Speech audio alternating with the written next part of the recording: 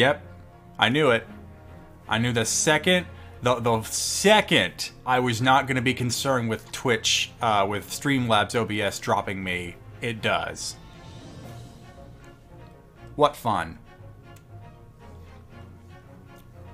Alright, so as I was saying, thank you, Ronan of Death. Thank you, Mario, for your resubs. Especially Ronan of Death for your, wait. I don't know what I'm doing anymore. Anyway, hopefully I'm streaming. OBS tells me I am. So I'm going to go ahead and wait a quick minute for OBS to sort itself out. And then I'll go ahead and plop us back in where we found ourselves last time. Defending Natsume from the most biased trial ever. Okay, I got people seeing me, hearing me. Let's go ahead and load it.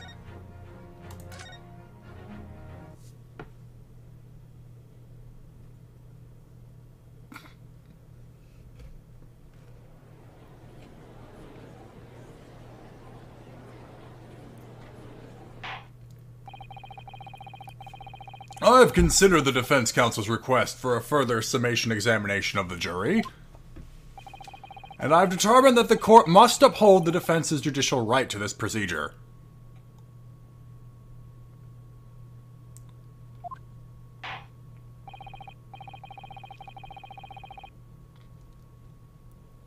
So, counsel, you'll now proceed with your second summation examination. The alliteration on that's always fun. I presume the jury is ready, Mr. Foreman? We are, my lord. Very good. In that case, I must ask each of you now to state clearly and concisely for the court what you want for Christmas. Oh, the grounds on which you find the defendant guilty of this crime. Oh, and City's Productions, thank you for the 17-month resub. This feels like it's been a while since I've seen you. I hope you're doing well, too.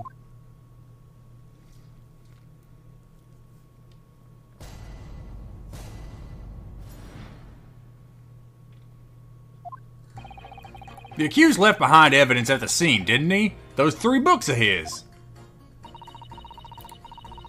If there were some novel alternative explanation about how the victim was stabbed, I might reconsider. Even if the woman was throwing books, it can't be related to this crime if the window was closed, can it?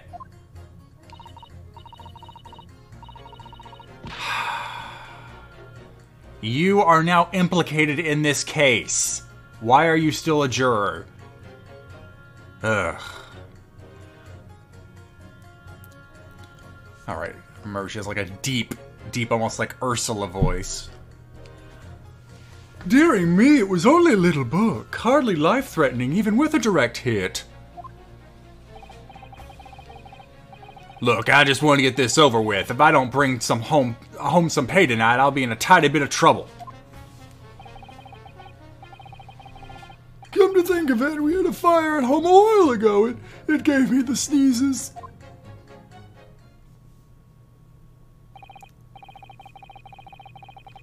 Yes, considerably more tangible arguments from all members of the jury this time around, it seems. Does it? Does it really? With one notable exception, of course. My learned student friend was unable to find fault in the previous witness testimony. So the court must accept the fact that it was indeed the accused seen fleeing from the scene. And moreover, you're gonna burn the Bailey down! No one else was even at the scene to commit the crime! Except the 2 witnesses. Well, if the eyewitnesses are correct, it would seem as if the conclusion is somewhat set in stone. I fail to see how it can be argued any other way.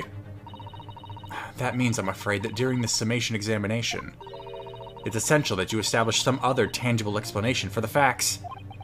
But how? What would even constitute a tangible explanation here? Isn't it obvious? Who stabbed the woman, and how? Woman.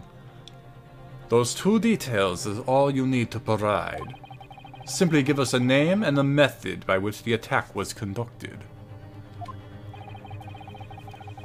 And there I was thinking this might be hard. But Mr. Naruhodo, you have to do it, otherwise this really will be where the trial ends. Ugh. No pressure then.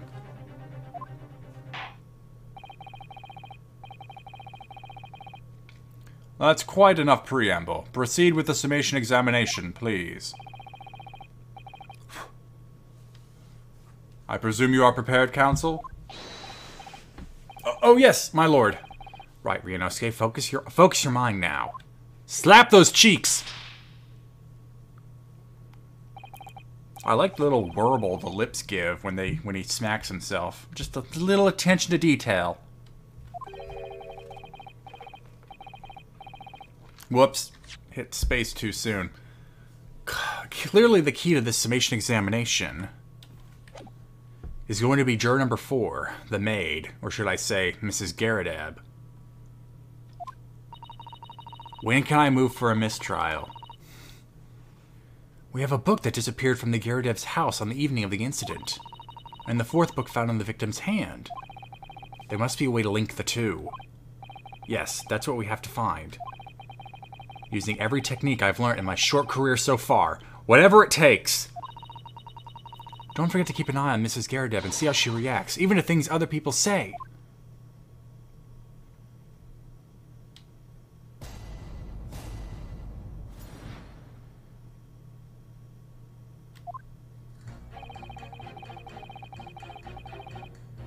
Uh-huh.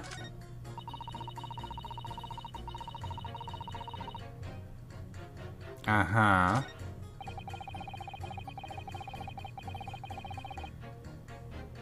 I'll come back to you.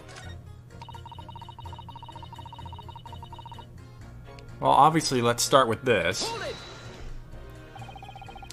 But the little book was on fire at the time, was it not?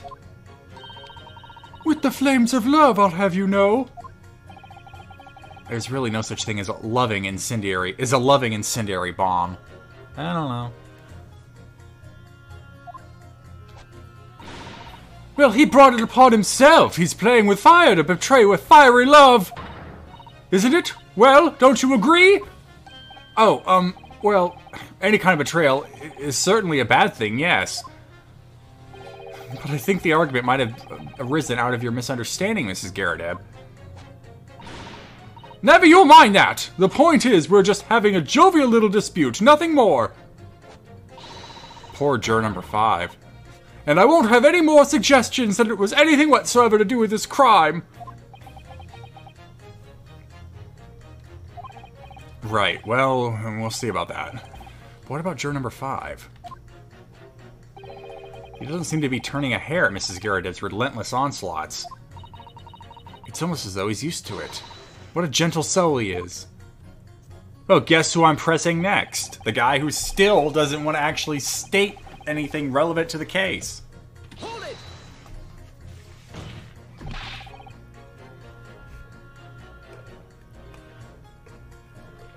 Wait, Psychronia, as far as I remember, the only one mistrial happens in the series, and it's for reasons more extreme than 5/6 of the jury shouldn't be here.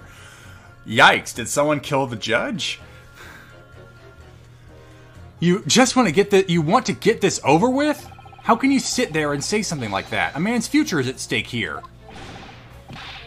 Well, him and me both then, like I said before. What? I told you already, I'm a day laborer, aren't I? If I don't bring home some Reddies with me tonight... Is it Reddies or Reedies? You'll find me floating face down the Thames tomorrow morning. What?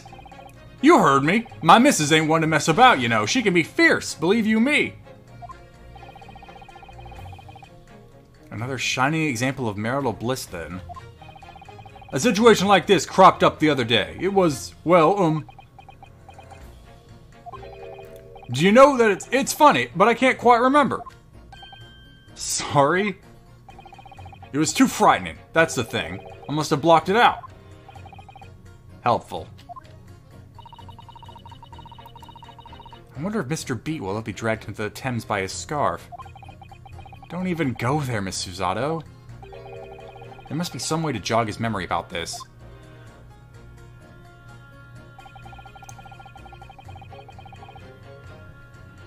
Well, that's a similar incident, isn't it? Hold it! Does that have anything to do with your decision about the defendant's culpability in this case? Sorry, what's that? You'll have to speak up, lad.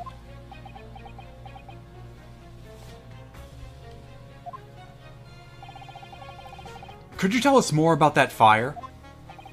It was last winter. My grandchildren baked me a lovely cake on my birthday. It had 75 candles on top, it did. What a sight to behold it was. You put candles on a cake? Was it some kind of devil worship? Of course not. It was an angel cake. To celebrate my birthday, obviously.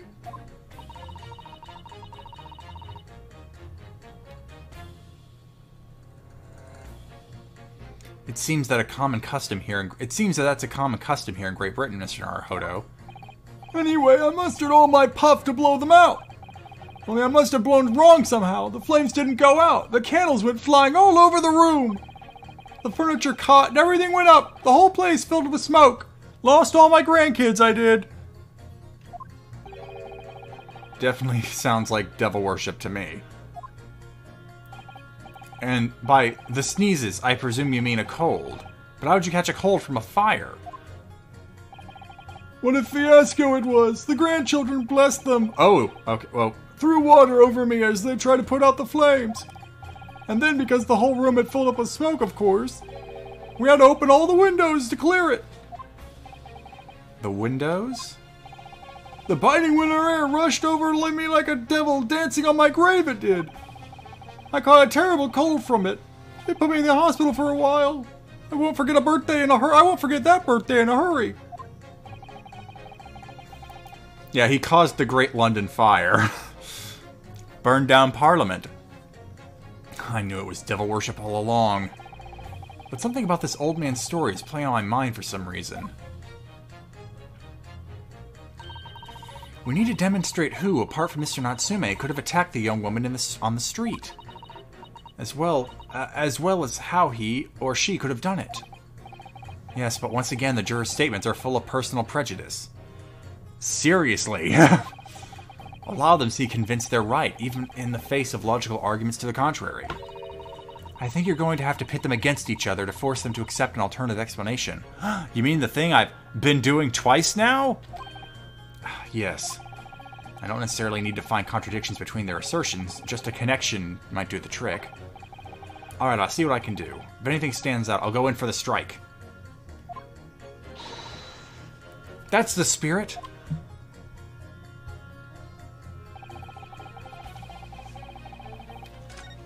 So given what he was saying about the fire and the window, it feels like we have... But he didn't alter his statement.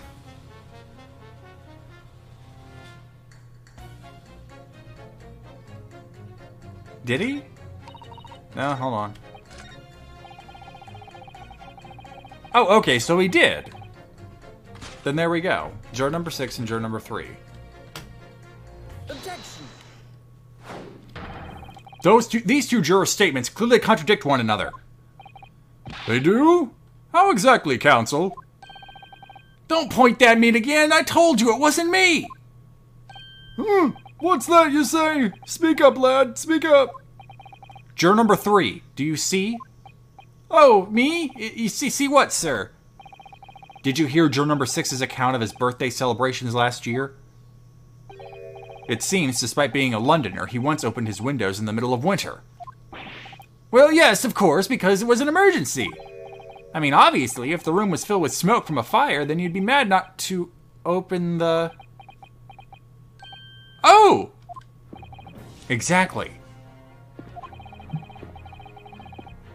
On the day in question, at the time of the incident, there was a fire in the Garadeb household.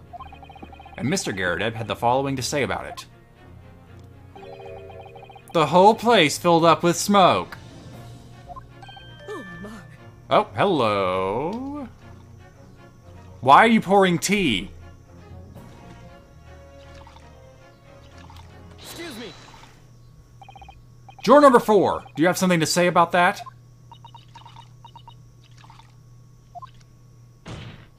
Mrs. Garadeb! Oh, dearie me! What is the meaning of this? How dare you imply I'm hiding who I really am? It's imperative that you confirm something for the court. So please, it's time to drop the pretense now. What is it? When the fire started in your house that day, did you or your husband open the window? What? I beg your pardon? What are you insinuating? The room would have been thick with smoke after the carpet and bookcase caught fire as they did. In a situation like that, it's inconceivable that you wouldn't have opened the window. And what if we did? Oh, all right then. Yes, you're right. My husband was frantically trying to open the window. Which can't have been easy since I continued to give him a justly deserved book battering. Even though your house was on fire? Oh, you never stop throwing until the anger subsides. It would be terribly bad for the nerves to do otherwise. Of course. I should have realized. That's a significant step forward, Mr. Naruhodo. You've managed to establish that the window was open. We simply must have that added to Mrs. Garrideb's formal statement.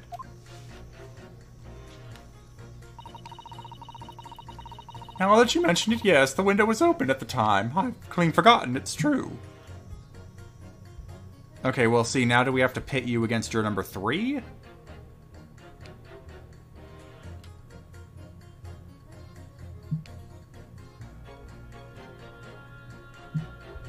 And juror number 3 and number 6 didn't change their votes.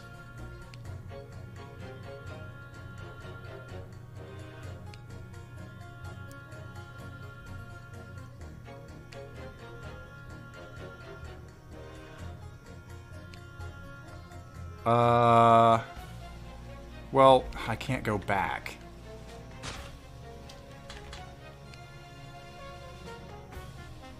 So he changed his mind, but now she said it.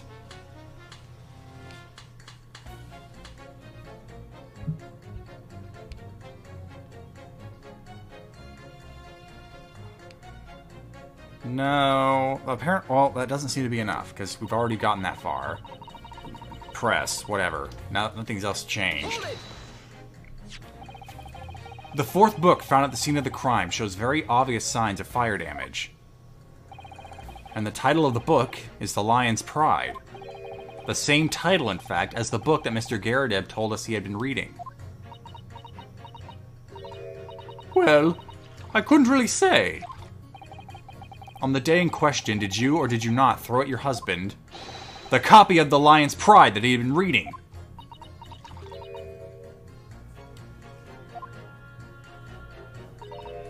I did. It was the first thing I could lay my hands on, so I hurled it at him. And now you come to mention it, yes. He was rather enjoying reading it, you're right. Why did you not reveal this information to the court from the outset? Because I couldn't, you insolent little man. I didn't remember. At times like that, you pick up and throw whatever you can lay your hands on, as you well know. I really don't. I barely noticed I was throwing a book, much less the title of it. Okay, hold on. We've got something else to go on here. Excuse me. What is it, juror number 5?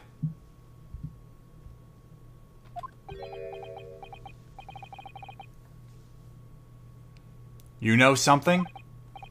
I remember what it was. That memory I blocked out. Ah. It was listening to what this granny was saying. Brought it all flooding back. Who are you calling a granny, you cheeky devil? I'm Mrs. Garrideb or the maid, I'll have you know. The man doesn't even flinch. Please tell me that's not because he's so used to being hit all the time. It was about 2 weeks ago now. I just got back home after work like. I put my hand in my pocket for the wages I just earned that day, and I nearly died. There was a hole. Every last penny had dropped out. Oh dear, what a disaster. You haven't heard the half of it, boy. Oh? The wife was cutting up some chicken at the time. I could hardly get the words out, but I told her straight. I've lost the day's wages, love. Next thing I knew, the blade was whistling past my ear. Stuck into the wall next to me it did, about an inch deep. No words, just terror. I could smell it then, you know. The god-awful stench of the Thames, and whatever was running between my legs. I was sure I was gonna face down in the muddy banks that night, I can tell you. Now, that's a real disaster, isn't it? I'll never use the word lightly again. Anyway, the point I'm trying to make is this. When women lose their rag, they'll throw anything at you. Knives, hatchets, hammers, you name it. Mr. Naruhodo, you mustn't think that all women are so short-tempered and unrefined. Oh, no, I wasn't thinking that. Throwing household objects at people is, well, it's so uncivilized. At least attack with honor, using a bow or the like. What? Attack? Who are you going to attack? Never mind. Anyway, this man's words could be rather significant, I think. Alright, we'll come back to the bow and arrow thing later, if I dare.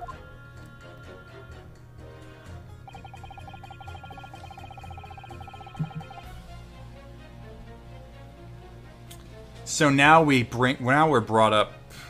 No, not the history. Go away. With a phrase like that, it makes you want to bring up the knife. And someone did mention in chat that we hadn't really examined it yet.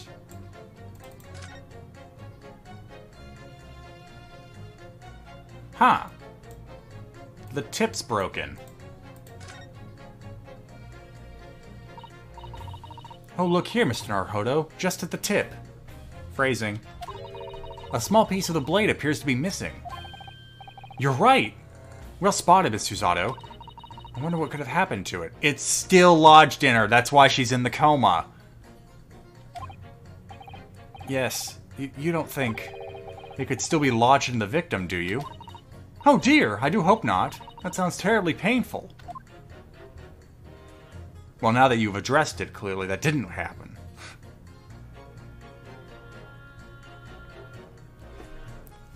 Alright, anything else on the knife?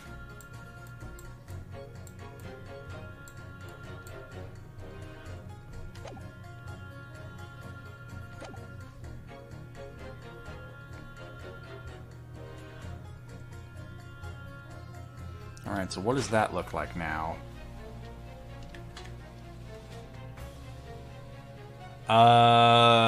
Well, that's something, isn't it?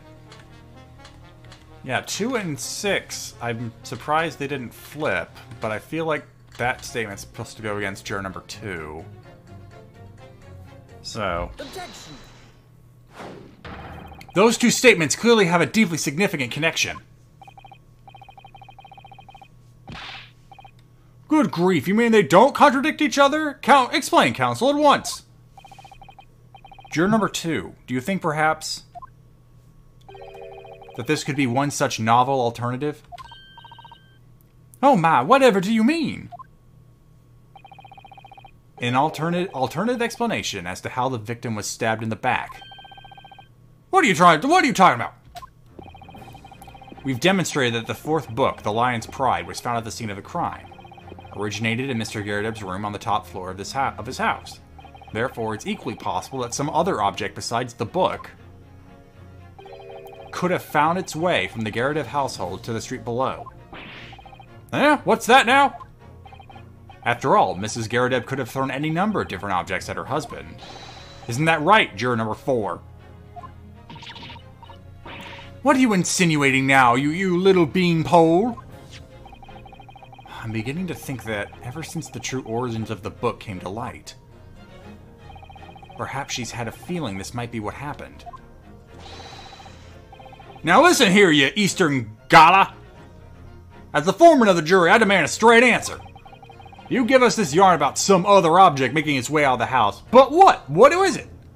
What was it? I'm really taking a big gamble here. That was a bold accusation. That was a bold accusation to make. Boy, that's not a good sign, is it? The attorney can't say accusation. But I haven't any real evidence to back it up. But I'm certain that at the very least this warrants further investigation. Alright, Mr. Foreman, I'll try to explain the defense's theory. The other object that found its way from the Geradev household to the scene of the crime was... the knife! Take that! Juror number 4, Mrs. Geradev. What? What now? I must apologize in advance for this. But I need you to confirm something else for the court. This knife. Have you ever seen this knife before?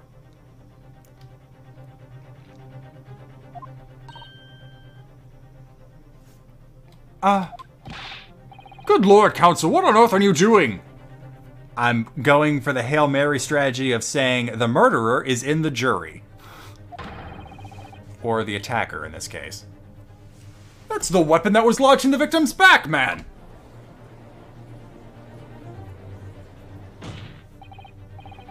My lord, remember that when the victim was attacked, Mr. and Mrs. Geradev were in the throes of an argument. Mrs. Geradev was hurling anything she could at her husband, who'd been back up against the window.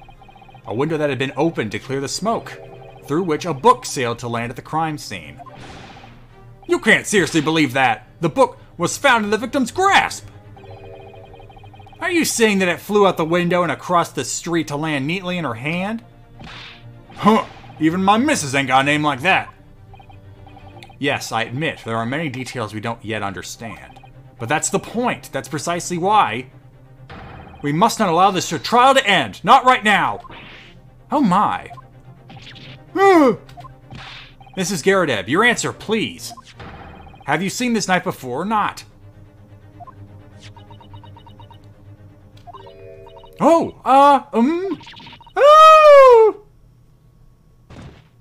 She died.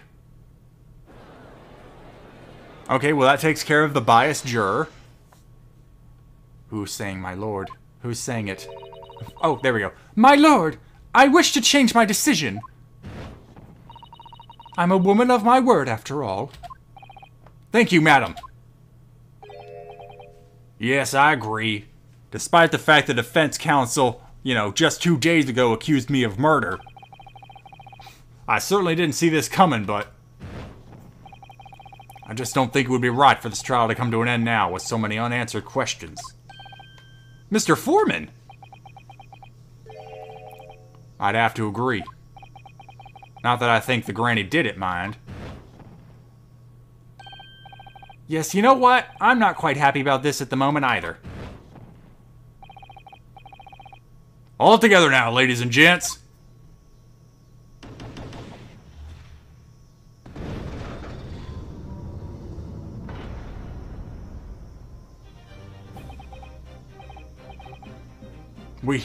We did it. Oh, congratulations, Mr. Naruhodo. So, as a result of the defense's summation examination, a number of jurors' leanings have changed. 2 jurors called guilty against 4 now calling innocent. Accordingly, the opinion of this court is divided. And the trial will continue.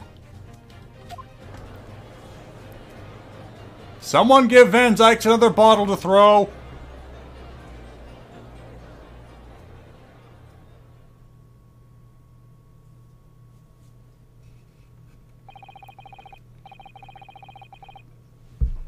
Now then, Lord Van Zykes, how does the prosecution wish to proceed?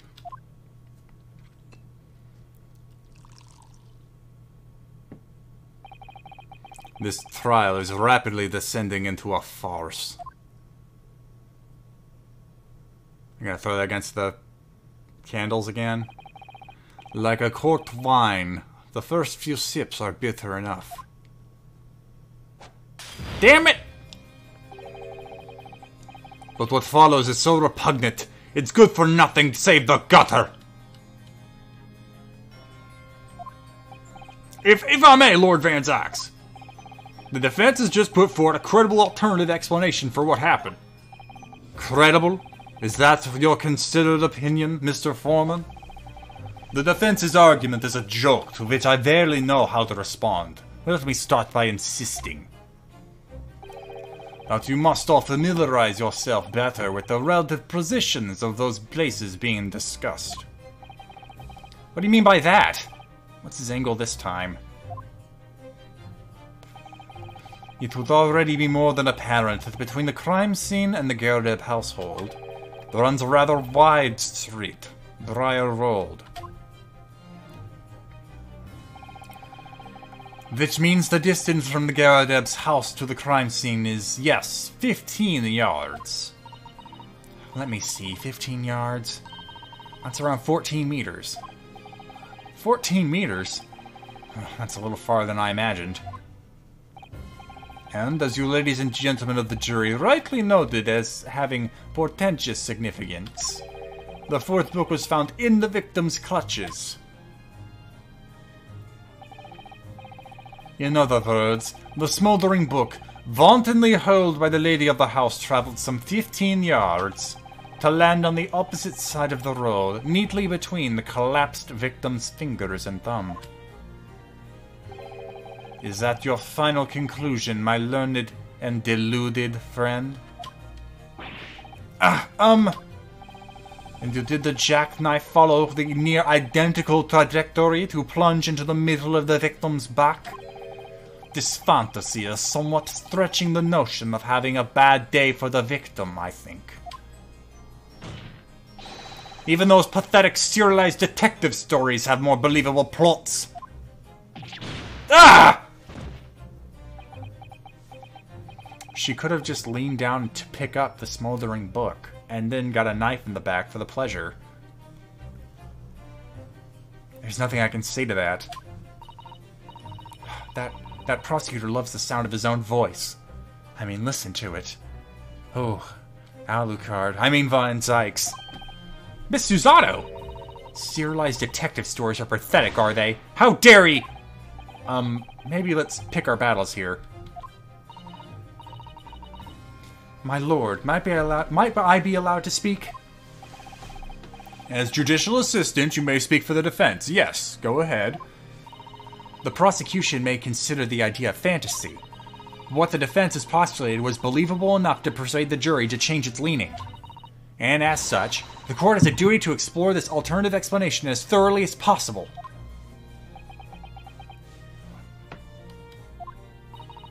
To that end, juror number 4, Miss Joan Garadeb, must be called to testify and submit to cross-examination. Saints alive! A cross-examination of a juror?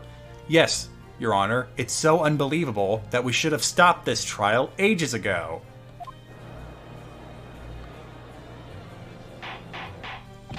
Order! Order! Order! Well, this is highly irregular. It is unprecedented for a member of the jury to be summoned to the witness stand. Usually we vet them better than this. Objection!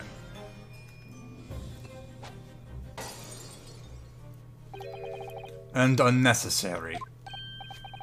Lord Van Zykes. There are already witnesses in the stand whose testimony to the defense may further cross-examine. If my learned friend's farcical theory has any truth in it, then both a burning book and a jackknife must have flown through the sky before these couple's eyes. And we must assume they would be able to testify accordingly.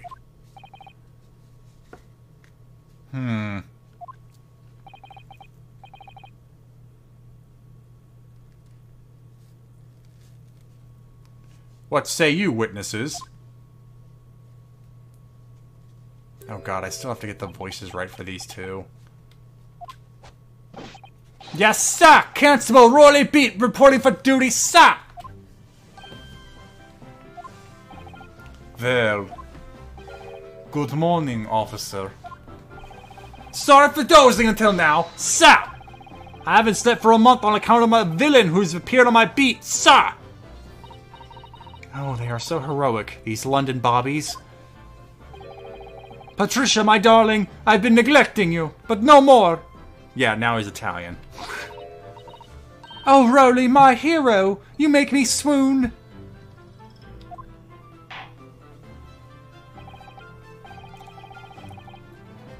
Very well. I hereby reject the defense's request. Oh. And order the witnesses in the stand to testify again.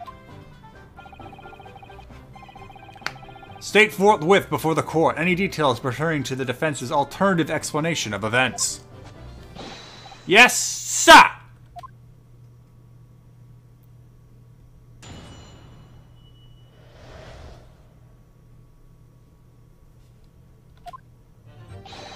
This case has nothing to do with Mr. and Mrs. Garrett. Believe me, a London Bobby is good for his word. You see, sir, the windows on top floor of the Garrett house were top-hinged casements. Obviously, if anything had been thrown out of the window, we would have seen it. I did leave the scene to go fetch help, but my trusty Rolly was there to make sure nothing was disturbed. I didn't take my eye off the crime scene for one moment, sir. Nothing strange to report on that front, sir. All quiet on the fat lady's corpse, sir. Well, this is quite startling. Top-hinged casement windows. That detail was not in the police report, Constable. Yes, sorry about that. I must have been a little drowsy. You cannot excuse your sins with drowsiness every time, Constable. No, sir! Sorry, but...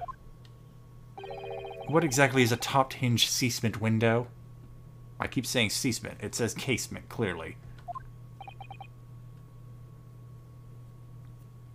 And you. You cannot excuse your ignorance with such trite remarks, my learned friend. Of course. Sorry. I found it, Mr. Naruhodo. In my book of literally everything. Cast your mind back to the windows in Mr. and Mrs. Garrett's room. Alright, I'll try. Ah, yes, my memory's coming to me now. So the window opens in order to allow air to circulate inside the house. But as a top-hinged casement, why do I keep saying casement? Casement window, it swings open along the upper edge, you see. I'm glad you rectified your ignorance. A casement window's most prominent feature is its stay, a metal bar which prevents the window from being opened beyond a certain amount. It prevents it opening? This is all news to me. Absolutely correct, sir! In other words, if a book or knife were to have been thrown through the open window, it would have clattered against the pane and fallen straight down to the pavement below. No! You'll see the problem then? Good. Your education in windows is complete. There was never any possibility of either the book or the knife traveling 15 yards over the road.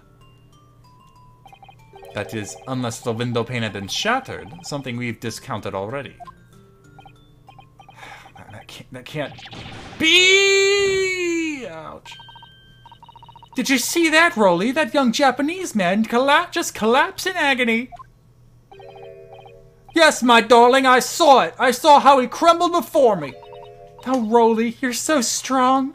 Crushing foreigners. How is this happening? I haven't even started the cross-examination yet, and already my argument's been destroyed. Counsel, if you would drag yourself upright again, the court awaits your cross-examination. My lord. Oh, good. Another desperate situation.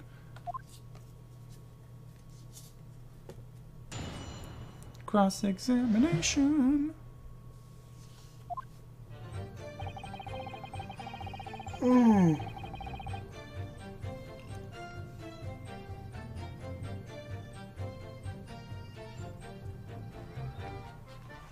Hold it! Might as well just start pressing. How can you say that for certain? A very good question, sir. And the answer is this. It is the noble founding principles of the force written on it as a reminder to all us policemen of our sworn duty. He showed us that before, didn't he? Did he? I can't say I remember. That was yesterday. To patrol the streets of London and uphold the peace of the common man. That's what the job's all about. And that's why I can stand here today along my long-suffering wife and tell you a Bobby's good for his word, while rubbing my tired eyes admittedly. Sir! Oh, Rolly, you're so manly. Of course I am, darling, my darling Patricia. I not think he has the list because of the strap between his teeth. My pot. Oh, Rolly. Oh, brother. No, none of this is what I meant. I meant, how can you say for certain that this case has nothing to do with Mr. and Mrs. Garrideb? Oh, I see, sir. You should have said earlier, sir. Yes, well, so could you answer the question? That was a waste of time then. Absolutely, sir. I'll answer to the fullest of my ability, sir. There's a surprising reason why Mr. and Mrs. Garrideb's domestic dispute can't be related to this case. But before I get into that, sir, just one thing. Yes? I'm pressing one statement for all of this. I'd very much like you and all your countrymen to understand the great British institution of Scotland Yard. So I hope you'll take back some tales of us London bobbies now and uphold how we uphold our guiding principles. I wasn't planning on going back just yet. Only just arrived here. To that end, sir, I'd be happy to lend you my warrant card for your perusal. But I must warn you, you won't be able to get through without shredding a few tears. Shedding. I'll shred it. Thank you. I'll try.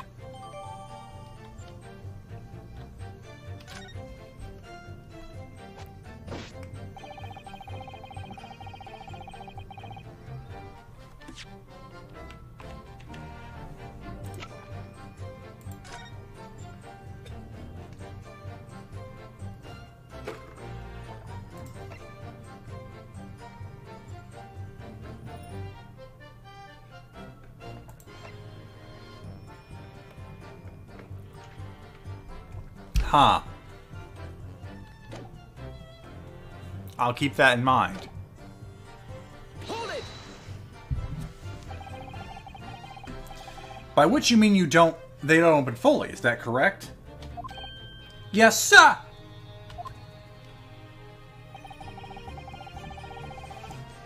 They're just there to allow a little bit of air through the house, you see?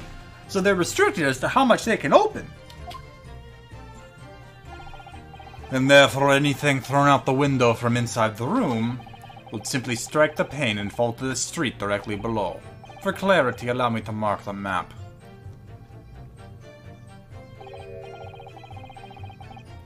Here is the location where objects would have fallen.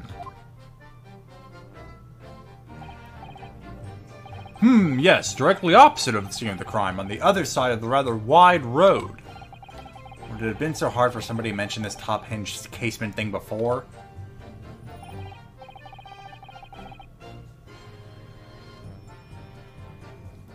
Well, I have another question for you, Constable. And what would that be, sir? How do you even know? Why would you even have any idea what sort of windows Mr. and Mrs. Garrideb's house is furnished with? Ah, well, sir, that's very simple. You see, I helped with the investigation yesterday. Oh, okay. Excuse me. Do you have something to add, Miss Beat? Mrs. Beat? Sorry. You look, well, delighted. Is there some particular reason for that? Oh, I was just remembering. That's all.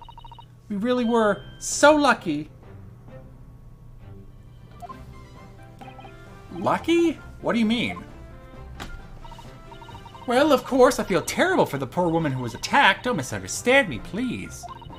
But we were just so lucky it didn't happen on Rolly's beat. It was so close, you see. Oh, I hadn't realized. Oh yes, that's Street Briar Road. That's the boundary between Rolly's beat and the next one. Isn't that right, my love? Oh, he's asleep again. Constable Beat! Oh, yes, that's right. That's the reason I was helping with interviewing the occupants of the Garrideb household yesterday. The house is on my beat, you see, sir. That really was cutting it close then. Constable, I wonder if you would clarify something. If the Garrideb household is on your beat, does that mean that the pavement next to it is as well? Outside Mr. Garrideb's house? Yes, ma'am. The pavement is on that side of the road is part of my beat. I see. I was unaware of that. Just think, if the woman had been attacked just on the other side of Briar Road, we would have never been able to go for that meal to celebrate our wedding anniversary. But that's the life of a Bobby, after all. Extraordinary people are Bobbies, tirelessly working for the benefit of all Londoners. Do you know what I think? I think it was the good Lord's way of rewarding my Rolly for all his hard work. Don't you think so, my darling? Insert commentary about Christianity here.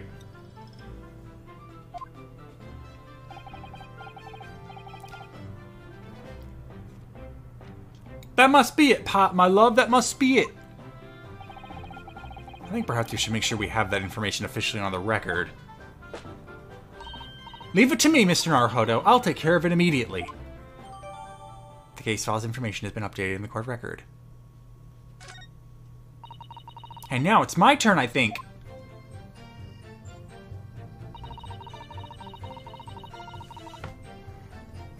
Alright. Just keep pressing, just keep pressing. But according to my notes here, the sun had gone down already and it was dark. Oh, but Rolly and I were strolling along, gazing at the night sky and looking at our lucky star. Sorry? The star that will guide us to eternal happiness. Can it guide you to answer the question? It was a flaming book I had cut across the sky in front of us. It would have lit up like a shooting star. And if I'd seen a shooting star, I would have made a wish upon it. Let Rolly be an inspector, I would have said, 3 times at least. Of course, what with the smog and everything, we couldn't actually see any stars. In short, are you trying to say that neither a book nor a knife crossed the sky before you? Yes, sir, that is correct, sir. As sure as the night sky in London is starless, sir. It certainly seems like they're telling the truth. And then we saw the poor woman fall to the ground, so we ran straight over to help her.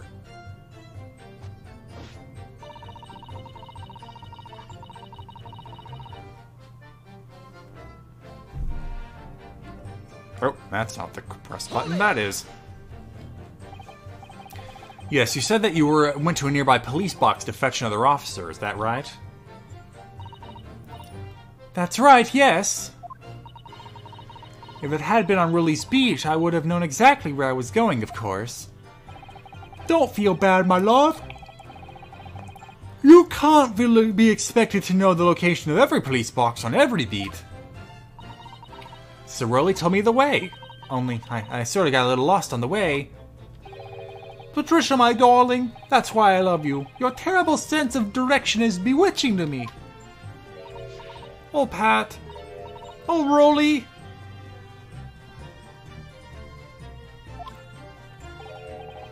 Oh, please. So I suppose I was gone for about 15 minutes. But like I said, my Rolly was at the scene the whole time, making sure nothing was disturbed.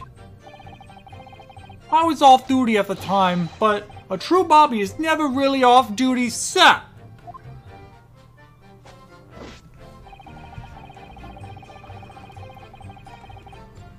Hold it! Nothing to report. That's correct, sir. I had my eyes open the entire time, never looked away for a second. No one else approached the scene and nothing was removed from it. I can swear to that on the yard's honor, sir. Really? That seems a little strange. Beg your pardon, sir? Strange, sir? Seems altogether regular for me. This burnt copy of The Lion's Pride was originally in the Garrideb household. So the question remains, how did it find its way into the hand of the victim? Can you shed any light on that, seeing as you were at the scene of the crime at the entire time?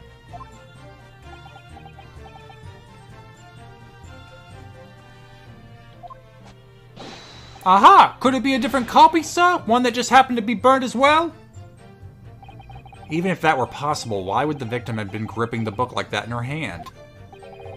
As we can see from this photographic print, she had a bag over her shoulder. Wrong photographic print, but okay. Well, sir, that book was in the lady's hand from the moment we arrived at the scene. Is that so? There's something about this statement that's not sitting right with me. The two mysteries of how the knife ended up in her back and how that book ended up in her hand. Oh my gosh. So we never established, like, Natsume does not know where he was walking.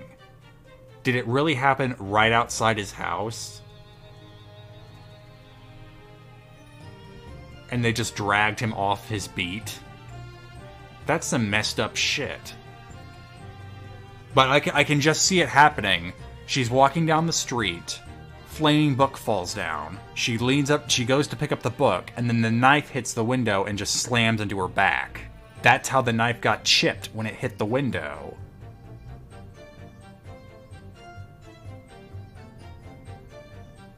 That's messed up. Well, let's keep this going. There must be some common thread between them.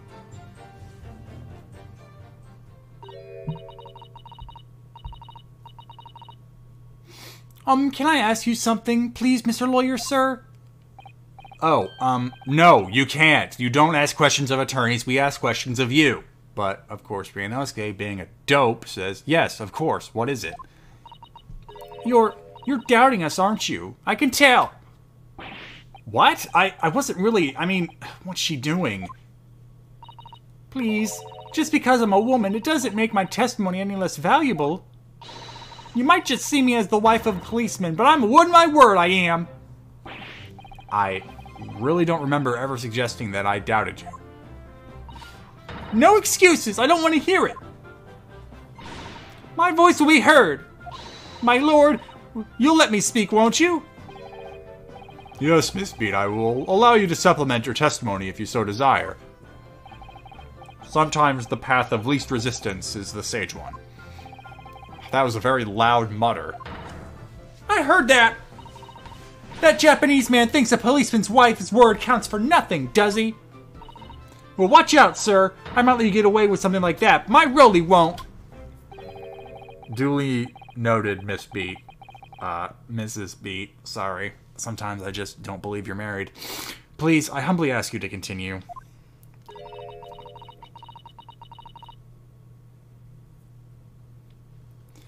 What could she possibly be about to say, I wonder?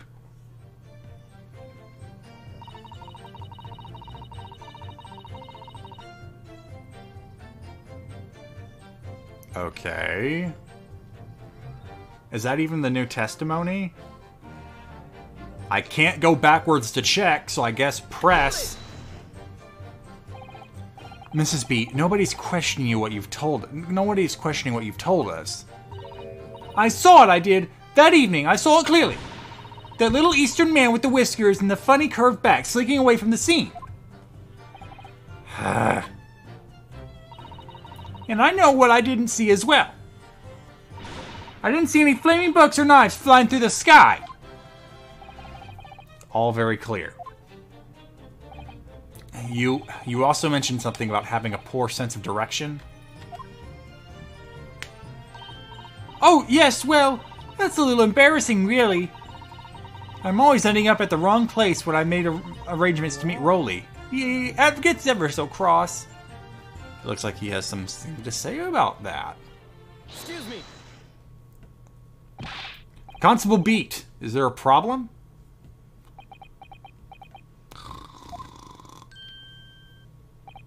No, sir. No problem, sir. Did your wife's remark just now bring something to mind, perhaps? Oh, well, in a way, sir. Yes, sir. I I was just remembering that the same thing happened that evening is all. You mean Mrs. Beat lost her way on the night of the incident? Well, you see, I sent her off to find a police box in the next beat over from mine. But she was gone a fair bit longer than what I was expecting. I thought she'd be back inside 10 minutes, but my darling was gone for a good 15. Oh, Roly, you're such a tease. But the reason I was gone so long is because of the bouquet, silly. The bouquet? Sorry, what bouquet are you talking about? Oh, it was a present for our wedding anniversary. Roly's so romantic. He saved up for it with farthings and halfpennies he found in the gutter doing his rounds. So he just stole. Abandoned property, I guess, but still. Yes, how romantic. I'd forgotten all about it till just now. Had you, my darling?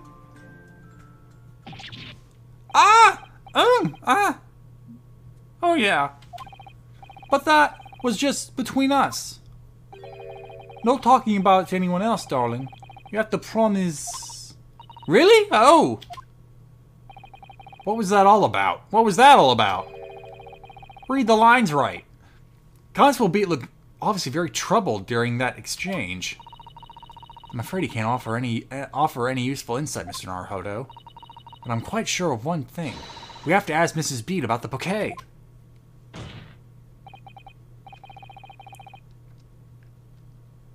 Mrs. Beat, this bouquet you just mentioned. I'd like you to add details about it to your testimony, please. Oh, really? Yes, I'd love to. I am so bored.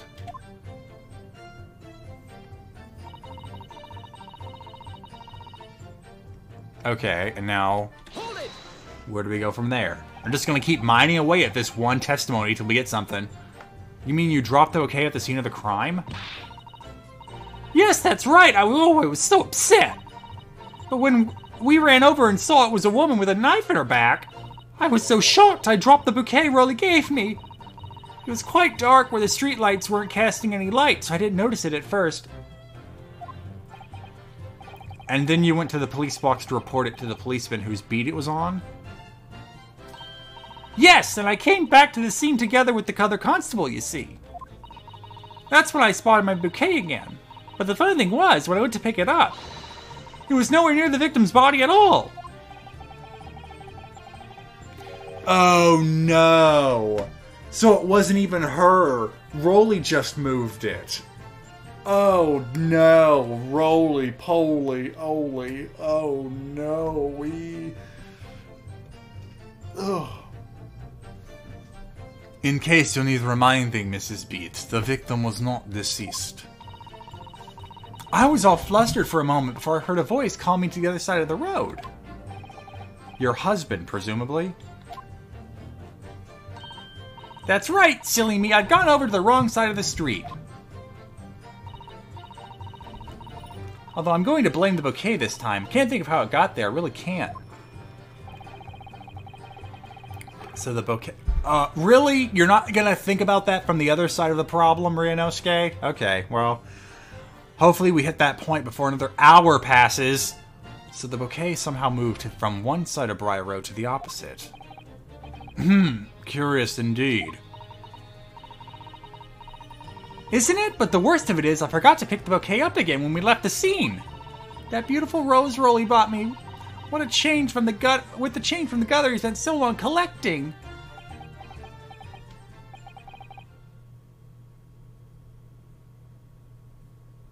By bouquet, do you mean perhaps this sorry solitary rose?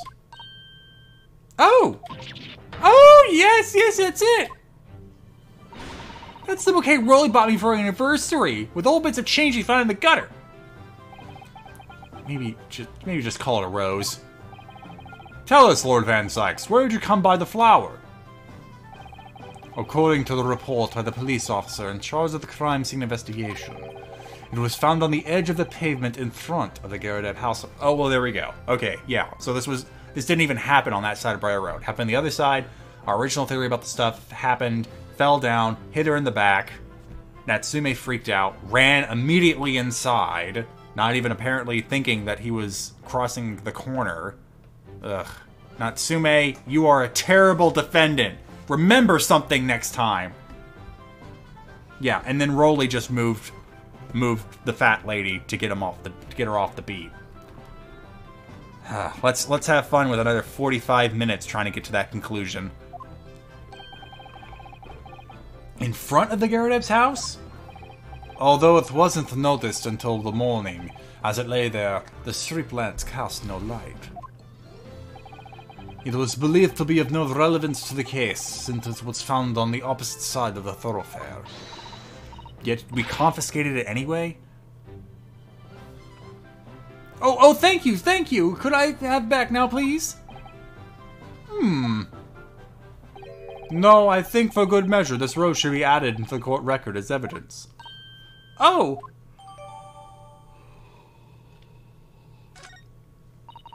But it's a symbol of our love.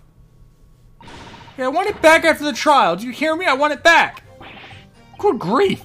Rest assured that I will do my very best not to forget Mrs. Beat.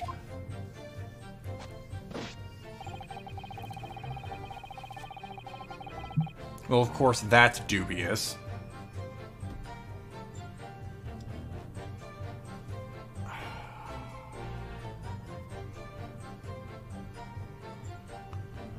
So nothing strange happened, but allegedly this rose found its way to the other side of the street, which I know is BS, but I think that's what you want, so... Objection! You claim, Constable Beat, that there was nothing to report in the 15 or so minutes you were guarding the scene. But that cannot be!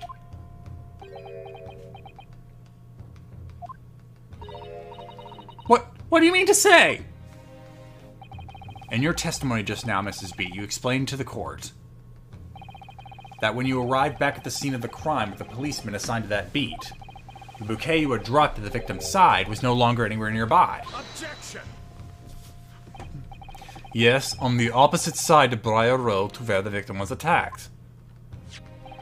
But considering the size of that meager bouquet, if a single sorry bloom can be so described. No doubt it was blown in the wind across the street, back into the gutter where it belongs. Meager? Objection! But if that were the case, why did Constable Beat not testify to the fact?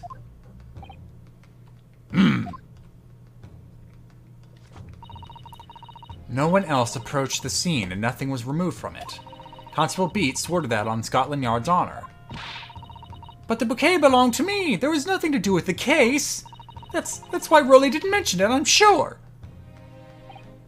No, because sadly, it's not only your bouquet we're talking about here. More than one thing in this case is mysteriously the wrong way around. What are you talking about? Think about it. Besides Mrs. Beat's bouquet, there's Mr. Garredeb's book. Mr. Garredeb's copy of The Lion's Pride, which was thrown out the window by his wife, would have struck the pane of the casement window and landed here on the west side of the street. And yet, it was actually found here on the opposite side of the road in the victim's hand. Meanwhile, according to the testimony we've heard, Mrs. Beat's bouquet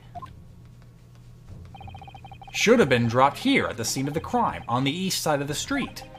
But in fact, it was actually found here, on the opposite side of the road, in front of Mr. and Mrs. Garredeb's house. There's no logical explanation for those things, unless somebody deliberately moved them. Oh good, Joan's back up. What are you trying to say? The way you're talking, it sounds like you think my Rolly's done something wrong. Don't you listen to a word that scrawny lawyer says. Wittering on about books and bouquets, why should we care? It's nitpicking, that's what it is. Oh good, Mrs. Garredeb's come around. You might call it nitpicking, Mrs. Garredeb. But deliberately meddling with the scene of a crime is a criminal offense. It's called, tampering, Mr. Naruhodo. but the person responsible for this tampering cannot admit to it. For a very subtle but compelling reason. Objection! Tampering? You've barely heard the term before.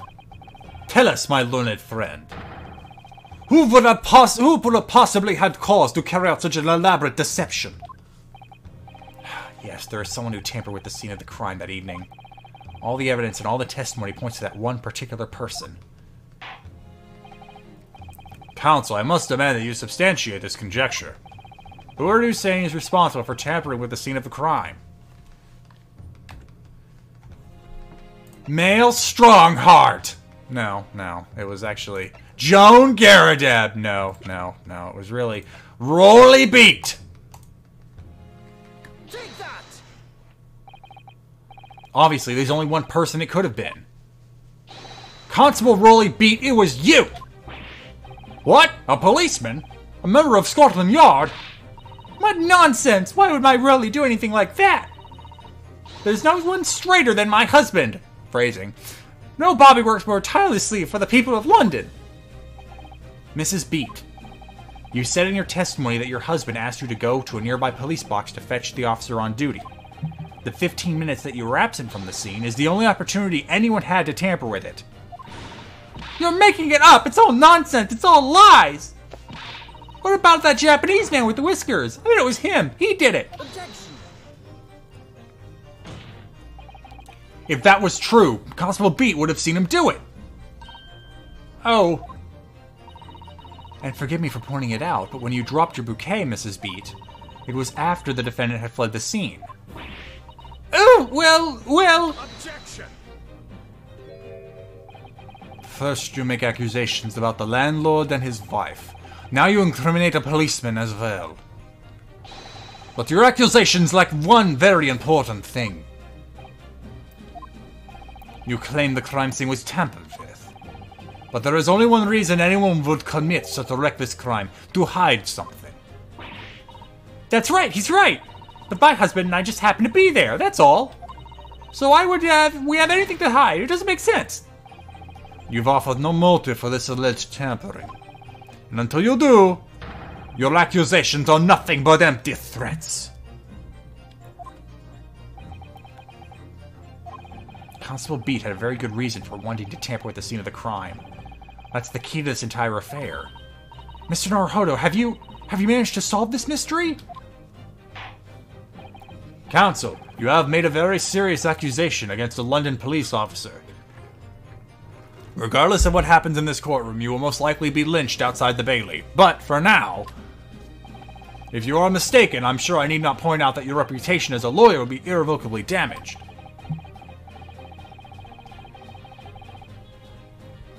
With that stark warning in mind, you will now explain to the court the motive for this alleged tampering.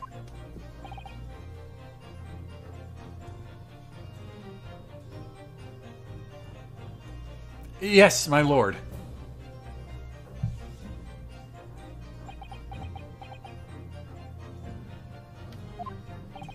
Constable Beat's motive for tampering with the crime scene was to hide where the victim fell.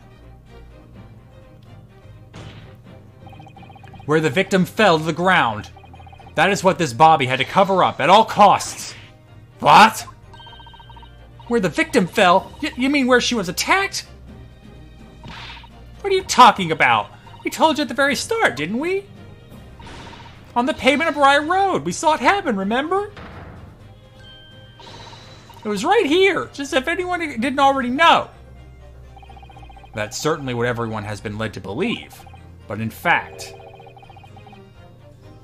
it isn't where the victim was stabbed at all. What? What?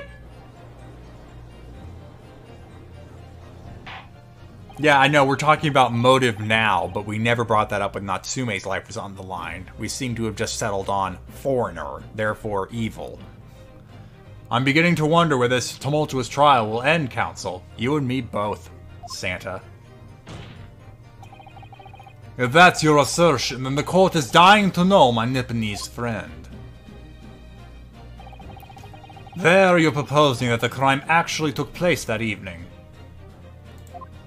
Here, let me blow your mind, Van Sykes. Right here. Take that! But that's on the opposite side of the road. I don't understand. On the evening in question, Mr. Garrideb's book fell directly down from the open window above, and your bouquet, Mrs. Beat, never moved at all. What did move was the scene of the crime itself. Good gracious! Objection! Perhaps you haven't been listening to the ample testimony this court has heard. But these witnesses both saw the moment the attack took place. That's right, I saw it with my own eyes. It was 5 o'clock in the evening and already dark. There was a typical London fog on the ground. When you saw the incident unfold and ran to the victim's aid, that was actually on the west side of Briar Road. No, that's not true. It can't have been. Constable Beat then arranged for you to be absent for a while by sending you for help. And during the 15 minutes you were away, he transplanted the crime scene. He moved all the things shown in this print, the victim herself, the 4 books. He moved everything, in fact, to the pavement on the east side of Briar Road. Extraordinary. But the constable overlooked one thing. What?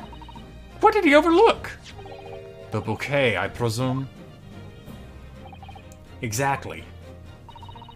The prosecution told the court just a few minutes ago about the discovery of the rose bouquet. Lord Van Syke said it wasn't noticed until the morning, as it lay where the streetlights cast no light. Yes, it couldn't be seen in the dark, obviously. Which is why it was only the bouquet that was found in its original position, on the pavement on the west side of Briar Road.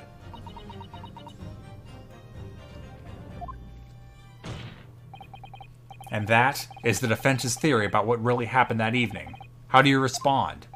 Constable Rowley Beat. He's asleep.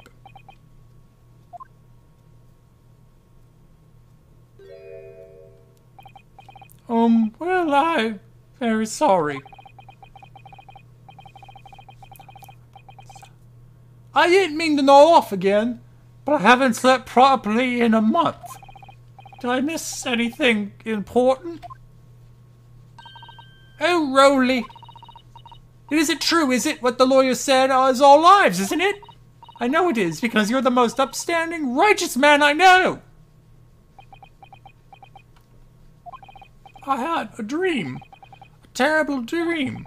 All the things I did that night. Everything come out. Everything exposed.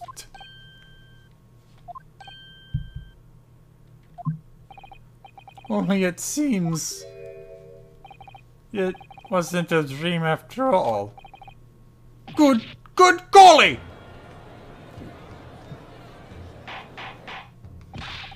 Order! Order! Order! What on earth is the meaning of all this? It's almost Christmas! Oh, Rowley, why? Why would you do something like this? Moving a corpse is a criminal offense, isn't it? Wishing the victim dead should be one too. Constable, explain yourself. Why would you do this? As a respected member of Scotland Yard, your duty is to protect the good people of London Town. London's calling. I don't know what I was going for there. I can't say, sir. What? That's not Santa. What? I'm really ever so sorry about this. For damaging the Yard's reputation, for everything.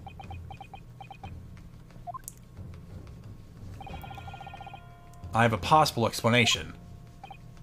For why, on that particular evening, Constable Beat felt compelled to move the scene of the crime. I can think of one reason. What? How could you possibly know? You, a foreigner, presuming to understand the mind of a Scotland Yard policeman. And yet, Lord Van Syke, it is this foreigner who has uncovered the startling truth of the matter thus far. Ah!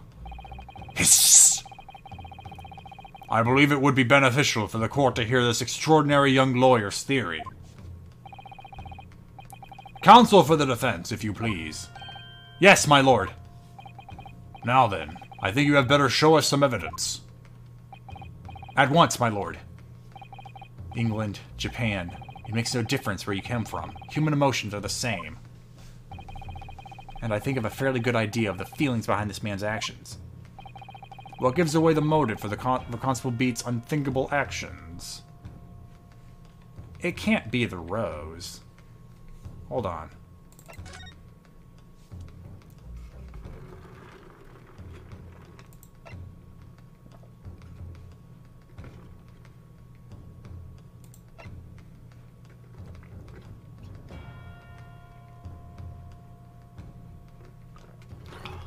He's still on here as the reporting officer, even when it was allegedly not on his beat.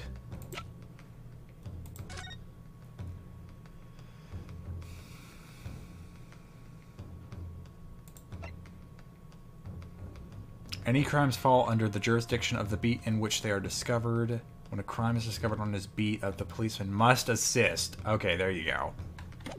Yeah. If it was on his beat, he would have had to cancel his evening plans, which is why he moved them. There you go. And present. Take that!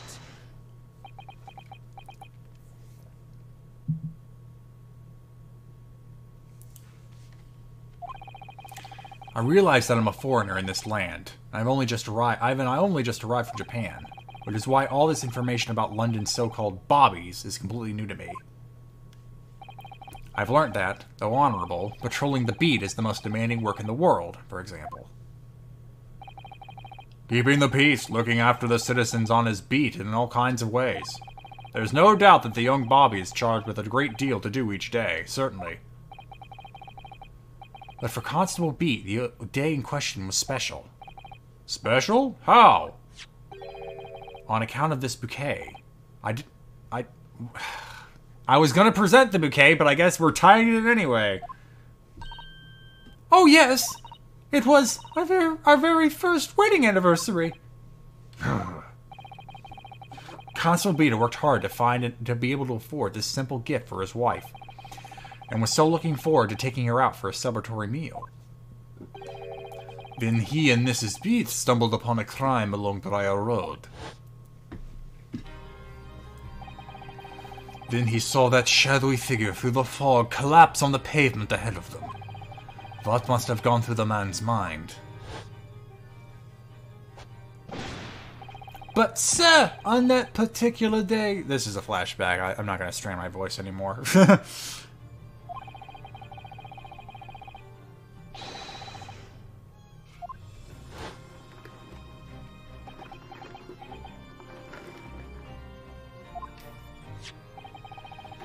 This is the warrant card that Constable Beat offered to lend me earlier. Inside, among the rules for patrolling policemen, it says, when a crime is discovered on his beat, a policeman must assist with the initial investigations and help detectives. Aha! Constable Beat. Is that, or is that not, the reason why you moved the whole scene of the crime that day?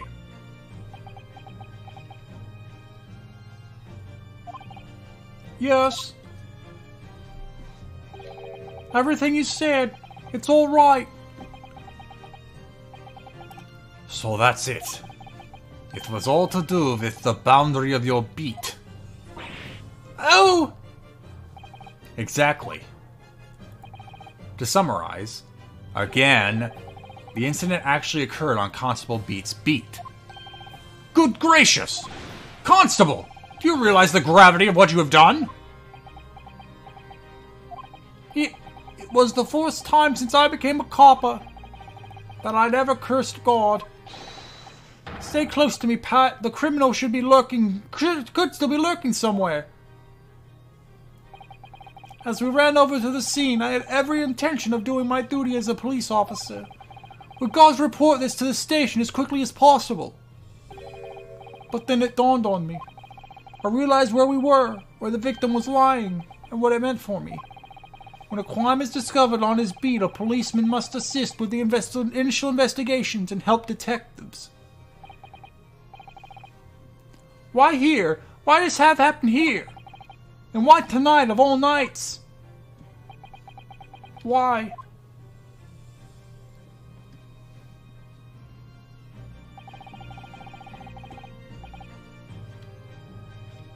It's a cop's job to guard the scene of the crime, so I told Pat she have to go to the nearest police box and fetch whoever was on duty there. It was then, when I opened my mouth to speak, it just came out. I couldn't believe the words that were coming out of my own mouth.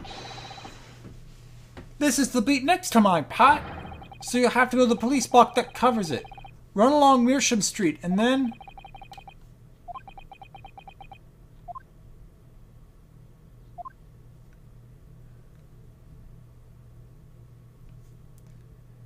Don't cry for this guy.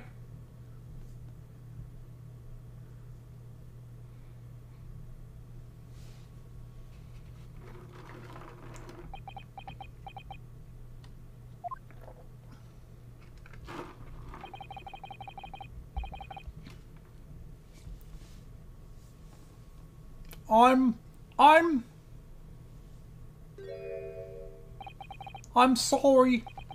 I'm so sorry. Oh, now the strap comes out of his mouth. Oh, Constable. I just wanted one night to take Michael Twish out for dinner. Oh, really? Just that one night? You'll know that if the incident was on your beat, your evening of celebration would be ruined. And so you decided to move the entire crime scene outside your jurisdiction. Just across the street, to the east pavement of Briar Road, which falls under a neighboring beat's care.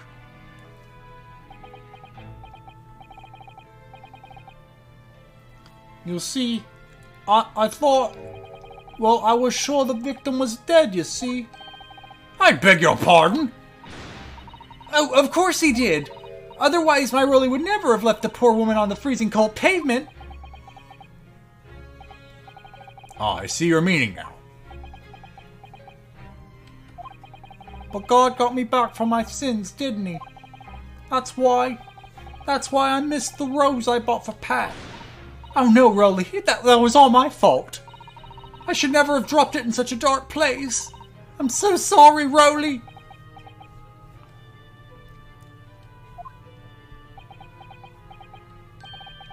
And can you tell us, Constable, how many books did you move from that one side of the road to the other in total? Oh, 4 it was. Yes, sir. Definitely 4.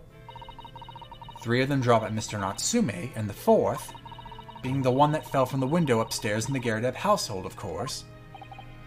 But what made you place that book in the victim's hand? When all the others were scattered haphazardly around, I mean. Oh, well, sir, that's because that's how I found it. Yep, nope, she bent over to pick up the book, and that's when the knife got her. How you found it? What do you mean? When we first ran over to the scene, the victim was already holding the book. So, when I moved everything, I made sure it was still in her hand. You sure it was the book The Lion's Pride that the victim was holding? Oh yes, sir. No doubt about it, sir. Interesting. 4th book's information has been updated.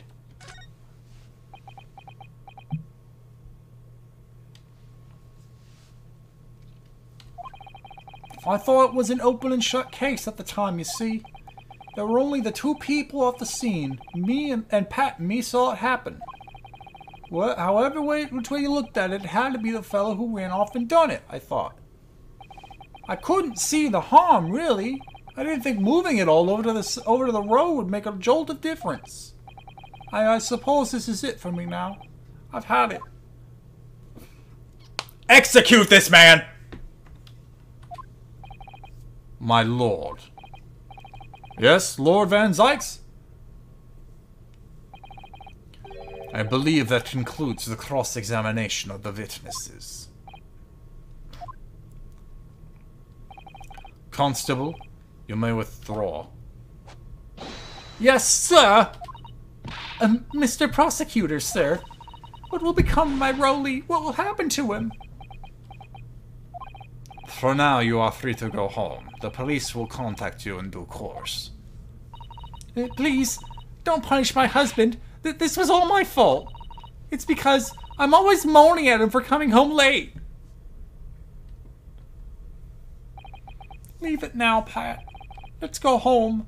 I'm tired. All right then, my love. One last thing, Constable. Sir? Let this be a lesson to you. In a criminal investigation, every detail matters, however insignificant it may seem to you. Yes, sir. Carve that lesson in your mind, or I will burn you alive! And never again make the mistake of tampering with the scene of a crime. Never again, sir? You mean to say... Leave, now. This trial is not yet over. Sir!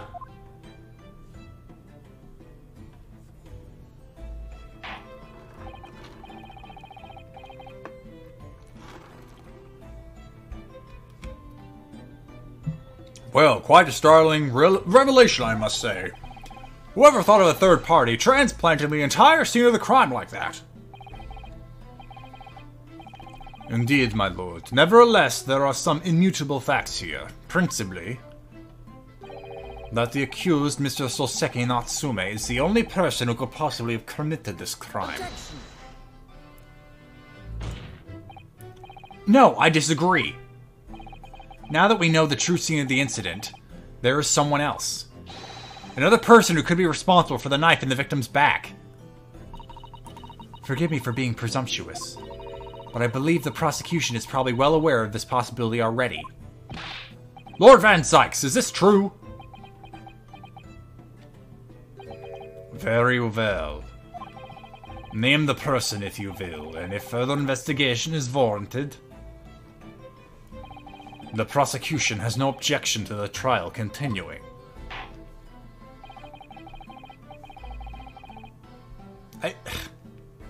Guys, it's clearly male Strongheart. No, it's... I don't even understand why we've done this.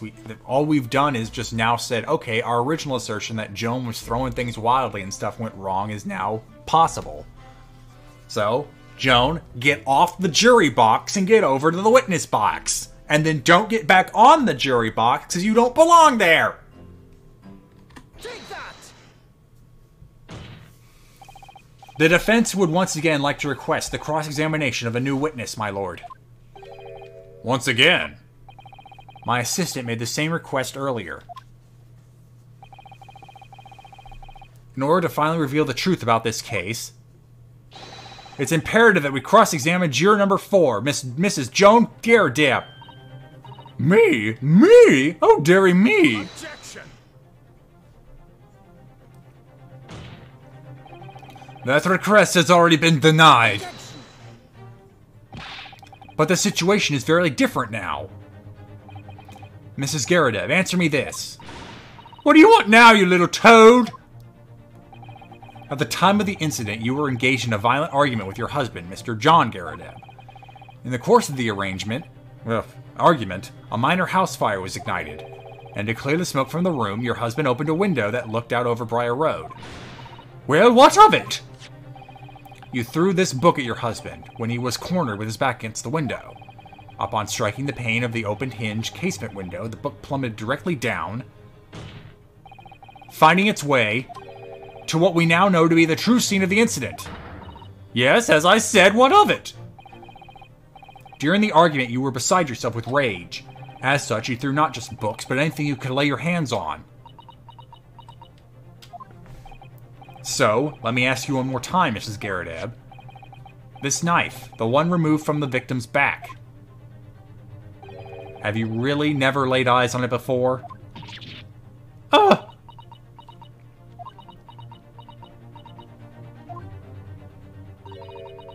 I don't recall it.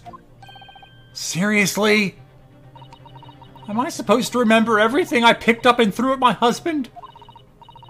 And anyway, the man over there in that regalia said members of the jury needn't testify, didn't he? Conveniently, yes. Objection! No, I have no recollection of saying that at all, juror number 4. Oh! Make no mistake. You jurors are not special in any way. You're not immune to the judicial process. If you know something about this knife, madam, let the truth come out. But that's just a garden knife. It could have been from anywhere. We have several like that at home. Or if one went missing, how would you expect me to know? What's that? Are you joking? What are you saying, please, Mrs. Garrideb?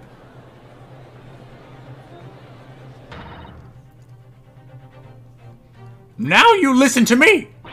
I refuse to believe all this nonsense. I couldn't bear the thought that I'd injured someone. Do you hear? I couldn't bear it. Oh, the poor woman. So, yes, I want evidence. I want to see hard evidence if you're going to insist on this being my fault. You're going to have to prove to me that I threw that knife if that's what you think. Come along now, chop chop. Do your worst. Well...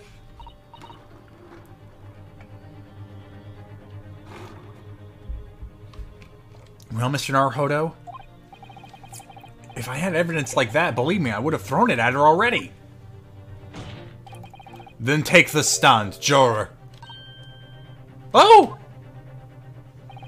The prosecution does not object to the defense's request to cross-examine this woman. Thank you, Lord Van Zykes. I'm going to have to testify? Juror number 4. As I'm sure you will appreciate having observed it with your own eyes today. Witness testimony can lead to the most extraordinary truths being unearthed. Truths of which the witnesses themselves may not even have been aware. Oh, dearie me. So I demand... Oh, wait, nope, that's the judge. So I demand your full and unadulterated testimony, Mrs. Garrideb. And mark my words, in this court of law today, we shall extract the truth. Do you concur, counsels? Certainly, my lord. Oh, that's what I'm hoping for, my lord.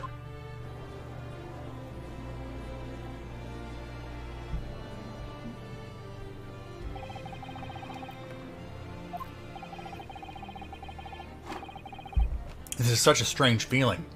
For the first time since arriving in this country, it actually feels real.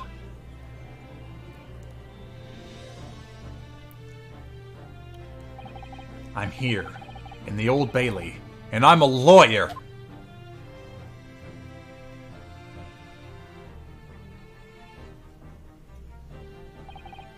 Witness, state your name and occupation. Oh, yes, my name is John Garrideb, and I'm a juror, and such like. It sounds like even she doesn't know if she's a housewife or a maid, or what anymore. The court has decided your testimony is required in order to clarify matters in this case. Do you understand, madam? Yes, my lord. You will tell the court everything that took place in your household on the evening in question. And I warn you, do not attempt to hide the truth. Oh, dearie me. Oh, I think I can guess this voice. Chin up, Joni. Nothing to worry about now. Moon. Oh, I didn't know you were here, John.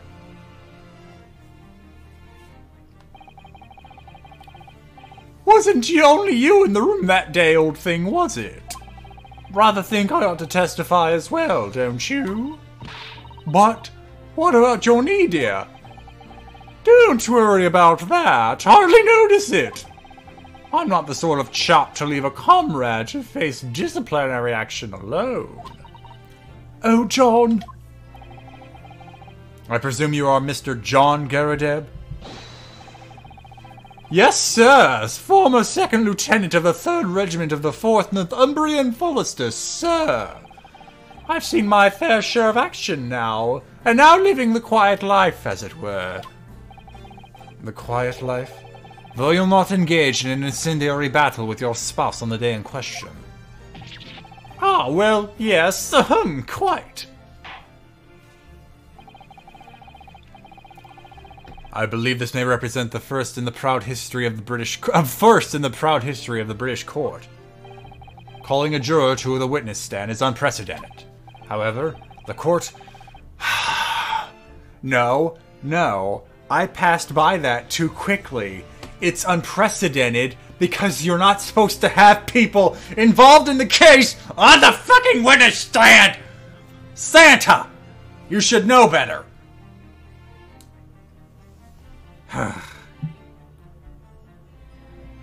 Kill me now.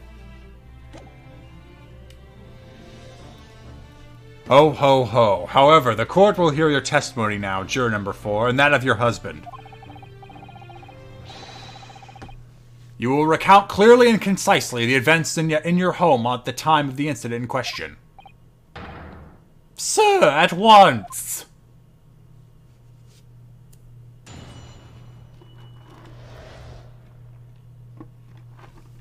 Oh no, did I miss a sub-bomb? Oh no! Lord Total, I'm sorry. Like I said, my frickin'... hold on, are you auto-playing this? Okay, stop. Okay, thank you. No, I'm not... Frickin' thing, hold on. History. There we go. Lord Total, thank you so much. Let's see, how many... Okay, so when I scroll up on this, it does the same thing. There we go.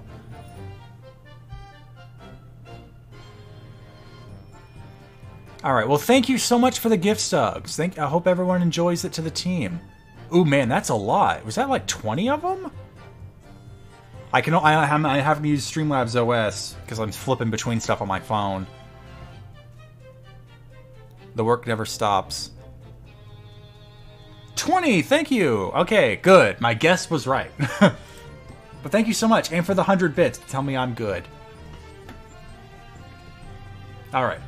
Yes, on the day you're referring to, the wife and I did have a bit of a skirmish. Can't recall the reason now. Knocked a candlestick over and set fire to the carpet. Soon had it out, though, and got the window open. Meanwhile, I was picking up whatever I could throw at him. Plenty of knives around our place. Can't say I noticed if 1 or 2 went missing, I'm afraid. If that bally thing in the victim's back really was one of ours, you had a good job proving it, I think.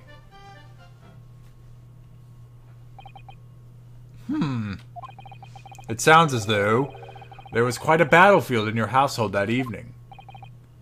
Although an entirely one-sided assault, it seems. The enemy caught us on the hop, sir. Had no choice but to dig in and take defensive measures. To be honest, if the enemy had kept shelling us for another minute, we have been toast. Of course, a veteran such as myself is only too aware on every battlefield you're just a gnat's whisker from death at any moment. Are we still talking about a marital quarrel here? Well, I must say I'm dubious that this testimony will shed any light on the origins of this jackknife. In combat, one's focus narrows to such surroundings are barely noticed. Those witnesses may not be able to offer anything more than they have testified already. This may be a dead end. Ben Sykes may well be right. Well, whatever the chances, we only have this last cross-examination to uncover the truth, Mr. Naruhodo, because for some reason, this reasonable doubt isn't enough. Yeah, I'm afraid so.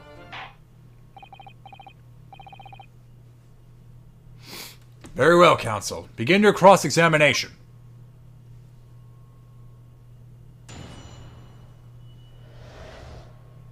The Battle of Garrideb. Well, I mean, we do recall the reason. Is this where we're gonna nail him to the board? Well, start pressing. Hold it!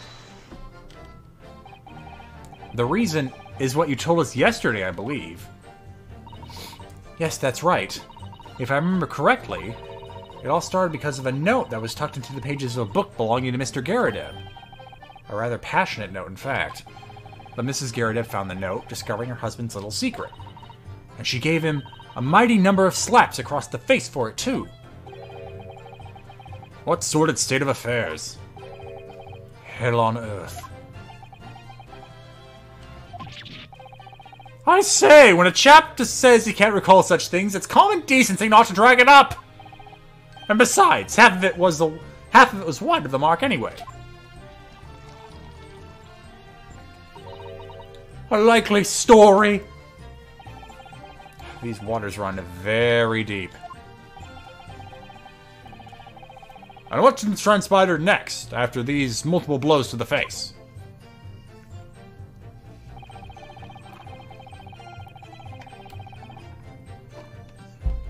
That doesn't seem worth pressing. Okay, and obviously that's something I need to know more about. Even though the room was on fire? As far as I was concerned at the time, it was more important to extinguish my anger than the flames. When a woman wants to throw, she must throw! That is most certainly not true of a Susato takedown, Mr. Naruhodo. How did she know I was thinking that? So please cast your mind back and try to remember. Was a knife among the items that you threw at your husband that day? In all honesty, I don't recall. But I feel I must point out that I'm no monster. Let me see. Some bread, a cabbage, garlic, a towel, and a sponge. A napkin? Oh, hello. Yeah, wouldn't you have some memory of what was hitting you? Excuse me.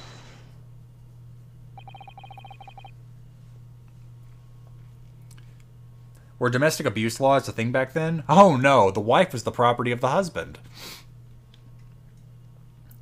Do you have something to add, sir?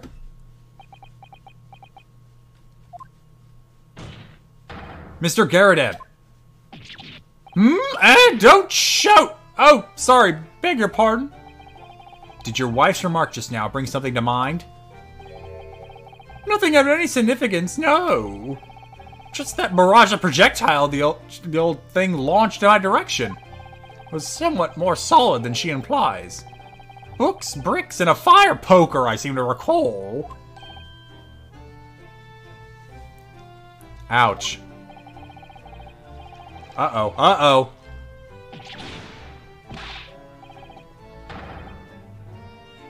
I wish I... Hold on. And the woman's aim is uncanny. She landed a direct hit with every bullet. Ah! Good grief, woman. We're not at home now. This is a court of law. Oh, dearie me. I'm ever so sorry, dear. What is she even doing with a teapot in here? Honestly, John, I would have never thrown such things at you, obviously. Well, take a look at this, then. How would you suppose that happened, Your pipe, sir? Had this thing in my hand as usual at the time of the onslaught. Knocked it clean out with one of her soft projectiles she did, yes. And when I went to pick the thing up, it was broken in two. I like to see a sponge do that sort of damage. I see, your pipe was broken. You've never been sent flying unless it was hit by something pretty solid. Anyway, I've managed to bandage the thing up for now. Ah, you're the one to exaggerate, aren't you, dear? I wonder what we should make of this account. I mean, obviously we need evidence that hard stuff was being thrown, so yeah. The defense believes Mr. Garridet's remarks just now to be of great significance. This war veteran's words only tell us one thing. Betray a fiery wife, and pipes, as well as hearts, may be broken. Sentimental wisdom, perhaps, but hardly worthy of adding to the formal testimony. Indeed, common sense, one might say. Might one? In that case, would you at least permit us to examine the pipe, sir? Well, I don't see why not. Oh, dearie me, there you go again, trying to ingratiate yourself with a young lady.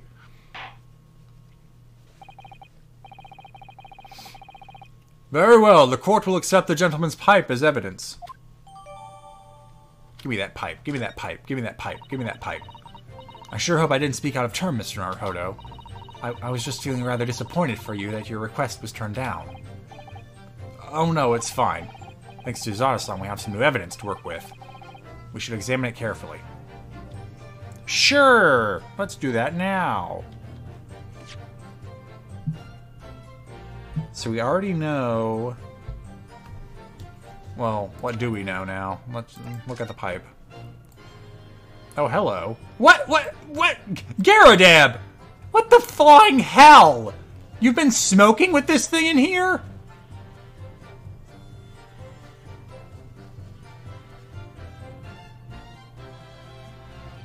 I didn't expect it to be so pronounced.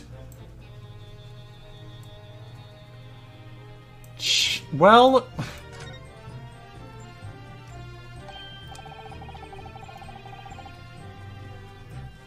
Oh, something just twinkled inside the chamber of the pipe there. Yes, I saw it. Something's stuck in there, I think. Let's turn it over and give it a shake. What's this? It's a tiny fragment of metal. It looks like the tip of a blade or something. The tip of a blade? Surely it couldn't be...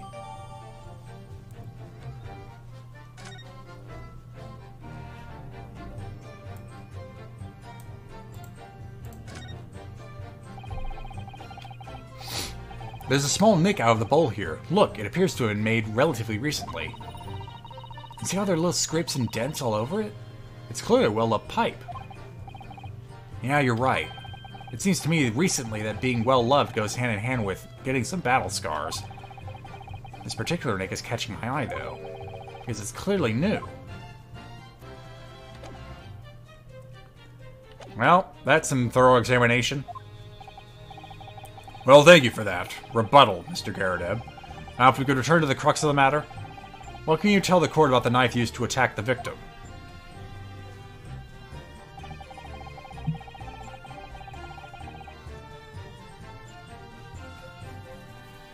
Oh, wait a minute. So... Huh. Are we already suspecting... No, not that. Because now we know... Yeah, so now we know the tip of... Is that anything more there? Yeah, the tip. Just the tip. Wait, part of it's missing? I could be wrong, but I've just got a feeling. You remember this? Ah, that's the tiny fragment of metal that we found inside Mr. Garrodeb's pipe. Yeah, and just maybe... Oh my! It's a perfect fit! Somehow, I just knew it. So now, is the piece been re-identified? It's a perfect fit. Okay, there we go. So...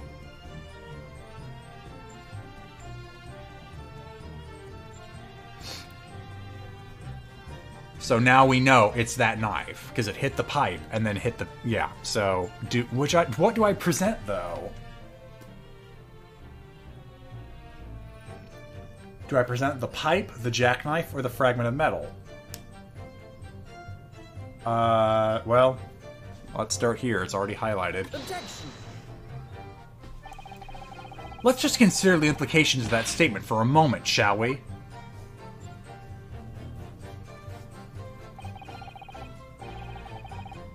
What implications, counsel? Nothing strikes me about it.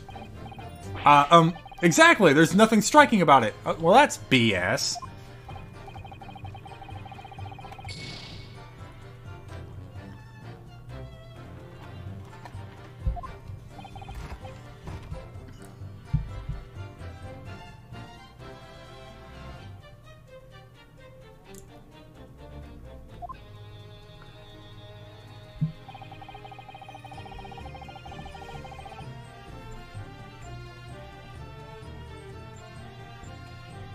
Well, when in doubt. Sorry, would you care to elaborate? Nothing to say, really. Rather partial to a spot of carving, you see. Pipes and whatnot, fishing tackle, you know that sort of thing. It's a passion we both share. I like to call little woman trinkets, too, and then there's my leatherwork. Sorry to say, we're always losing knives about the place. We have dozens of the things. They sell them at the market sometimes, 20 for the price of 19. Needless to say, I snap them up. John prefers to use 2 knives at mealtimes too, instead of a knife and fork. Now, Joan, you don't want people to think I'm sort of savage! Here we go again with the scaldings. Why are they being so evasive? I imagine it's because they don't want to believe it. They can't bear the thought that it might have been one of their knives that injured the victim. Which is entirely understandable, of course, but still. Go on with your testimony, witnesses. Sir!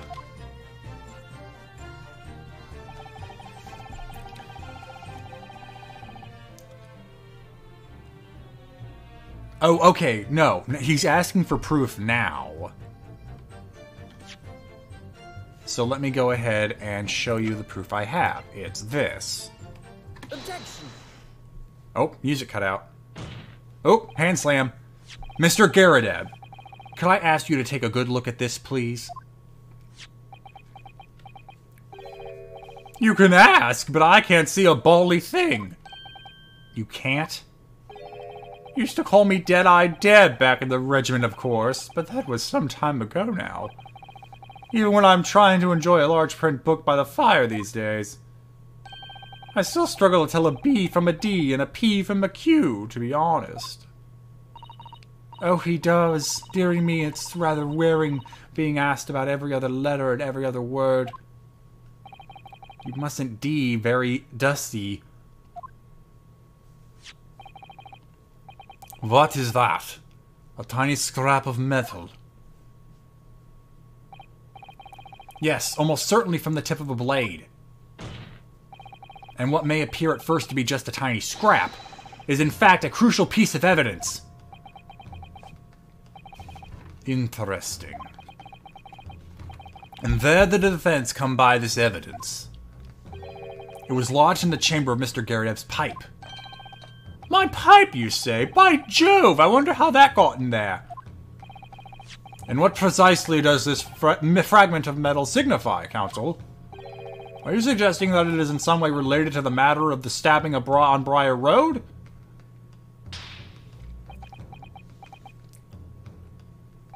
I am. What? When put together with another piece of evidence already in the court record, I believe this tiny fragment of metal will unravel the whole truth of this case, my lord.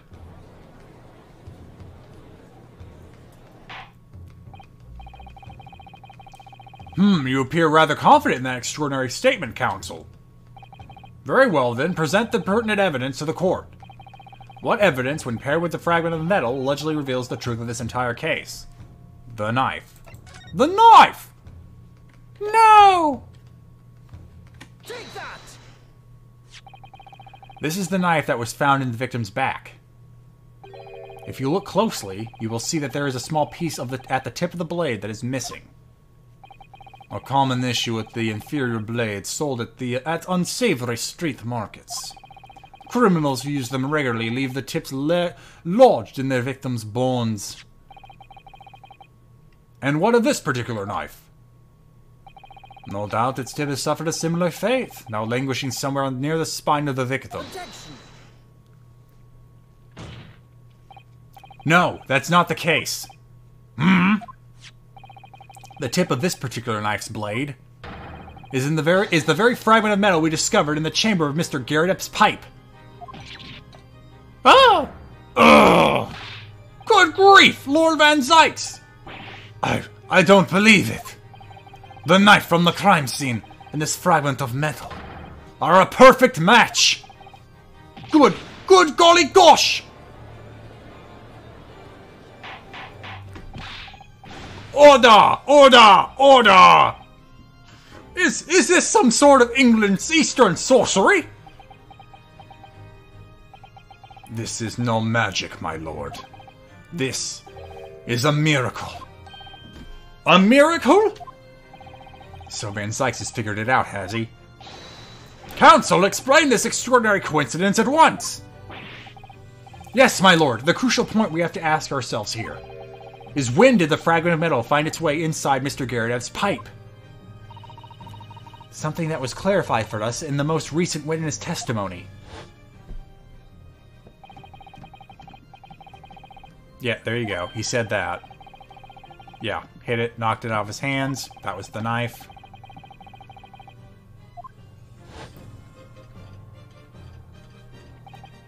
Oh, dearie me. During the argument between these two that occurred just as the victim was on the pavement below, Mrs. Garadev flung this knife at her husband. However, the knife missed Mr. Garadev, instead striking the pipe in his hand at the time, which caused the tip to break off, of course. Good lord! Yes, and that is when the tiny tip of the blade found its way inside Mr. Garadev's pipe. The chances of that are 1,000,000 to 1! And yet there's no other credible explanation for how the tip of the blade ended up in your pipe. Then, after losing its tip, the knife ricocheted off the pipe and flew out of the open window. In short, this knife, which fell from the window of the Garadev's house, is the very same knife that struck the victim in the middle of the back on the street below. Good gosh! Oh dear! Oh... No! Oh my gosh, look at the back of his pants.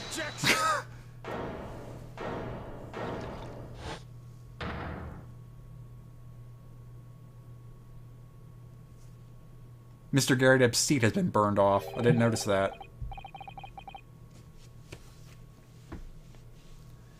A full-blooded theory, I'll give you that. A full-bodied... Sorry. Freudian slip, everyone. A full-bodied theory, I'll give you that. A complex bouquet of seemingly trivial points, plausibly arranged to create an almost passable vintage. Allow me to toast my learned friend's characteristically Nipponese approach to bottling his argument. Sorry? But after all, it is just a theory. A game theory! The bottle, I fear, is corked. Because you see, it's spoilt by an insurmountable inconsistency. An insurmountable... What?! Lord Van Sykes, explain yourself! What is this inconsistency you claim to have identified? An inconsistency of the simplest nature, my lord. The victim was found with a knife planted in the middle of her back. Yes, in her... Ah! That's right, you silly little man!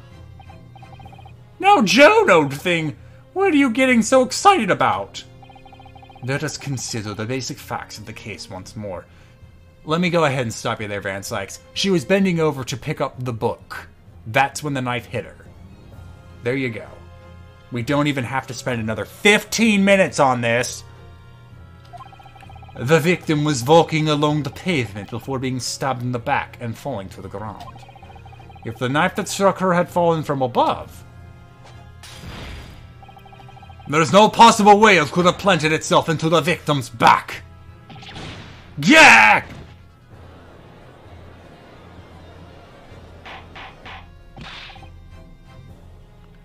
Order! Order! Quite right, you see. That's exactly right. I had the knife. If the knife had fallen on her from above, it would have struck her on top of her head. Well, you know, I think he's got a point. I love Van Sykes' accent. I don't know, but he keeps smashing the wine bottle against my face. It would appear the defense has made a rather spectacular blunder. If the theory has even one inconsistency, it cannot stand. Ah! You say that, and your whole... Oh my fucking god. Well, let's just go. Your theory, my learned friend, is history!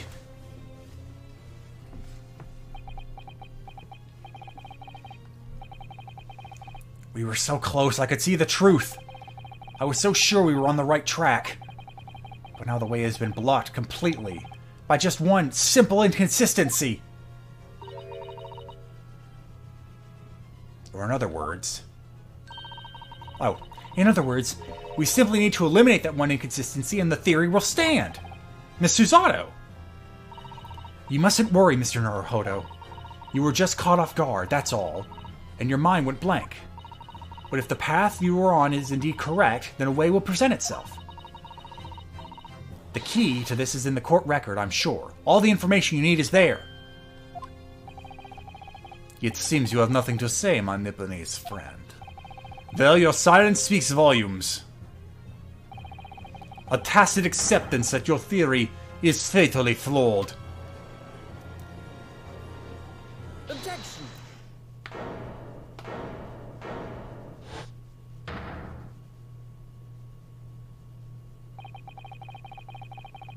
This inconsistency doesn't mean... Okay, it means that I need to sharpen my mind and dig deeper for the truth. It's a test! I missed part of that line. Can I get that back, please? This inconsistency doesn't mean I was on the wrong track. There. Yes! If the knife fell on the victim from above, there's no way that it could have hit her in the middle of her back. Under normal circumstances, that is. What are you implying? Counsel? There is a piece of evidence in the court record that can explain this inconsistency. That can explain how the knife that fell from above could have pierced the victim's back. We already have the answer. Goodness! Utter madness! Moon! Surely this must be the last time. Counsel, present the evidence of which you speak. This is the last inconsistency, the final piece in the puzzle.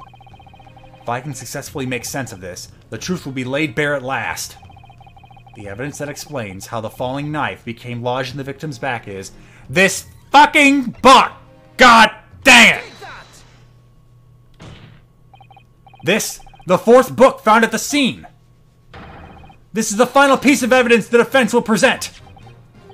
The burnt book? Is that not Mr. Garadeb's book? Yes, and to understand its significance, we have to consider how it came to be at the scene in the first place. This photographic print clearly shows the book in question, and the victim holding it in her hand. But as we all know now, it was the police constable that put the book between her fingers like that. Quite so.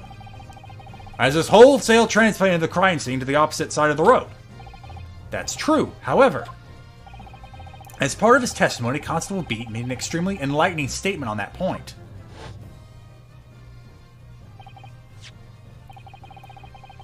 Yeah, no, the book was already in her hand. Blah, blah, blah, blah, blah. I don't even want to try doing Rolly's voice again. I'm glad he's gone. Do not make me do it again, game. Wrap it up, wrap it up, wrap it up. In other words, the victim had already picked the book up of her own volition. And clearly, that must have been before she suffered the knife wound. Well, I should say so! After being attacked with a knife, I don't imagine she'd been doing much of anything. So the question becomes, why did the victim have that book in her hand? By Jingo! I think I'm beginning to see what may have happened now. Oh, dearie me.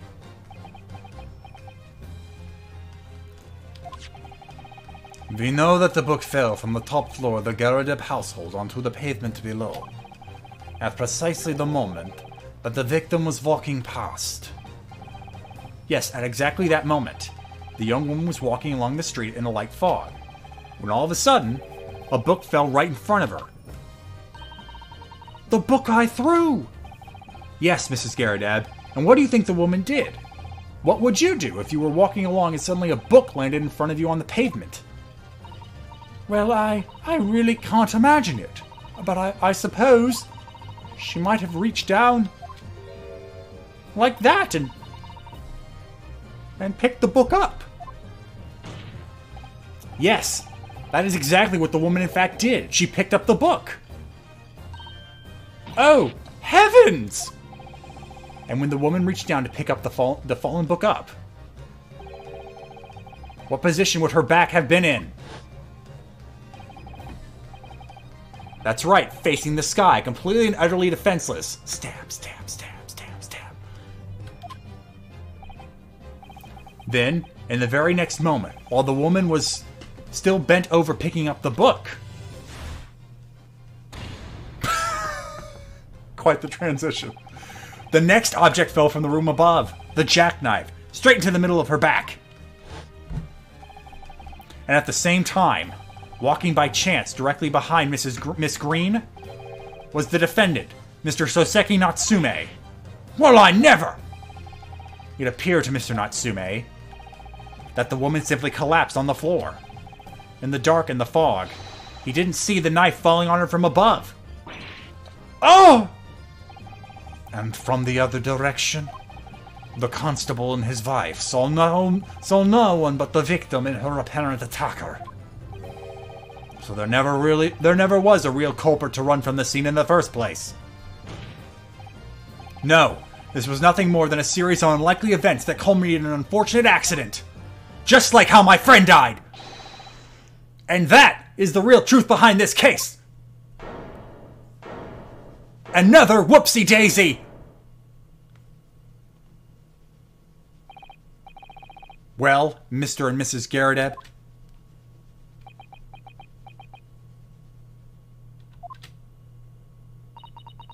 the very first time you showed me that knife, I had my suspicions. I wondered if perhaps it might have been something like that. There, old bean!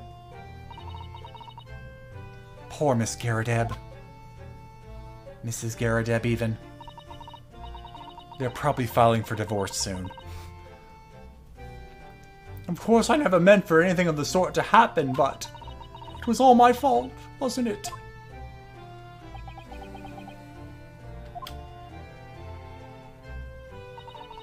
I take full responsibility. I let my anger get the better of me. I threw that book. And I threw the knife as well.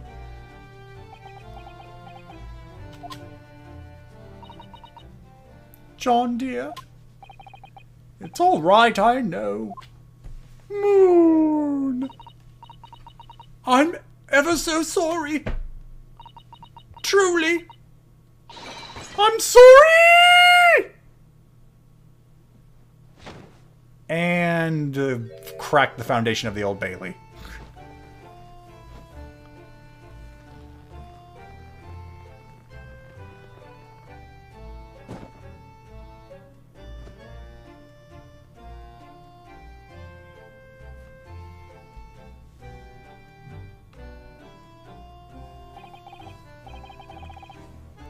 Lord Van Zykes, what news of Mrs. Garrideb? She's been taken to the infirmary. It will appear that today's events have left her in an especially flustered state. However, I believe she will recover in due course. There is no cause for concern. Yes, unbeknownst to themselves, they caused what could have easily been a terrible tragedy. They shall have to prepare themselves for the consequences of their actions. There is some good news, however, my lord. I have just had word from the hospital that the victim was being treated. Her condition is improving steadily, and the doctor believes she will regain consciousness soon. It's strange. We've been talking about the victim all this time, but we've never once met her.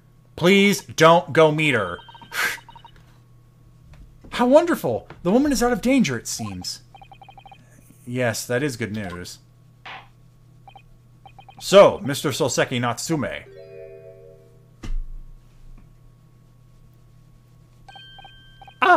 Yes! On behalf of my fellow countrymen, I would like to take this opportunity to beg your pardon, sir. We have been horrifically racist through this whole trial. Don't cancel us in your literature. You came from your distant eastern homeland to study our great British culture.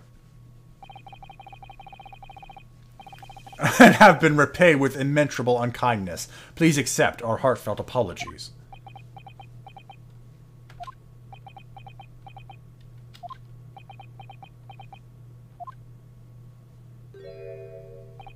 No, it is me who should be begging your pardon. Oh no, Mr. Natsume. That evening, when the young woman just collapsed on the pavement before my eyes, I jumped to the wrong conclusion again in my confusion. What conclusion, sir? I was sure that the woman was dead.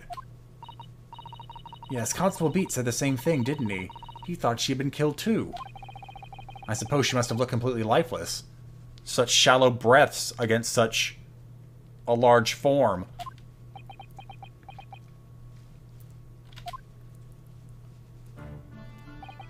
It's been about a year since I arrived in Great Britain now, but I still can't get used to life here. I can't relax. I'm sure there are evil spirits lurking in the fog, like they're haunting me. Poor Soseki-san. His imagination really has got the better of him. Yes, poor man. So what had happened? I thought the young woman had been taken by the fog spirits. I should have never have dropped my books like that and run away. I should have called for help, for a doctor, for the police.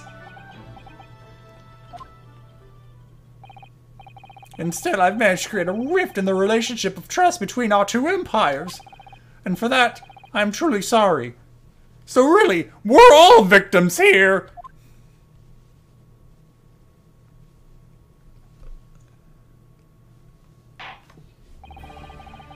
One could indeed say that some sort of mischievous spirit has been at work here, I think. That fucking cat. One that created a chain of unfortunate mishaps. We were befooled by this spirit and led to false conclusions. But thanks to Lord Van Zykes and I... Lord, what? Fuck that guy. He did nothing. He did nothing but make it harder. And our lawyer here from the east, whose name I don't even bother to remember... That chain has now been broken, and the spirit exorcised. I heartily commend you both. Oh! Shut up. Now then, ladies and gentlemen of the jury. Yes, my lord? In concluding this trial, I must ask one last time for your decisions regarding the defendant's culpability. Are you ready to present your findings to the court? As a foreman of this jury, I can assure you we've reached a fair and just conclusion, for like the third time. I do declare the truth can be extremely cruel at times. Well, I didn't expect the woman next to me. I didn't suspect the woman next to me, that's for sure. Sitting in for the old bean while she's out of action, you know, but I know what her decision would be. No. Can I hit you harder than your wife has? I don't know, but I would. Does this mean I'll finally be able to get out of here and start work? Well, it's about time. Yeah, the sun is set. I say I have a corker of a story to tell the grandchildren when I get home, won't I? If they survive the night. Very well, ladies and gentlemen of the jury, I hereby demand your final decisions. Hey, we'll at least be able to hear their interpretation of Mr. Garredeb's voice. Mr. Foreman. Not guilty. Not guilty. Not guilty. Not guilty. Nah. Not guilty. Not guilty. Not guilty.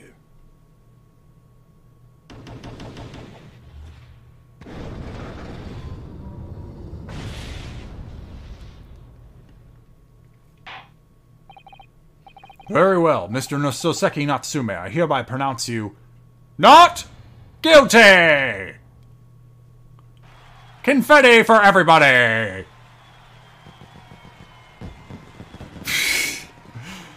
Remember, the confetti and fireworks are diegetic. They comment on them. And finally, Mr. Natsume.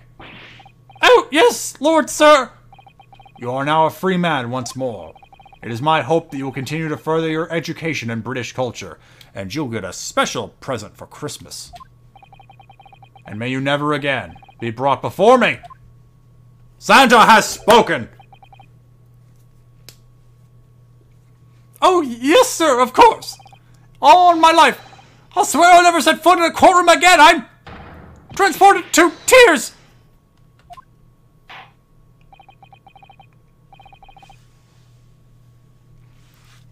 Thank you, counsels. Court is adjourned. Help sweep up some confetti on your way out.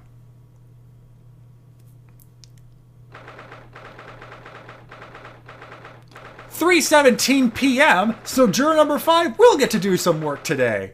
Everybody wins! Yay!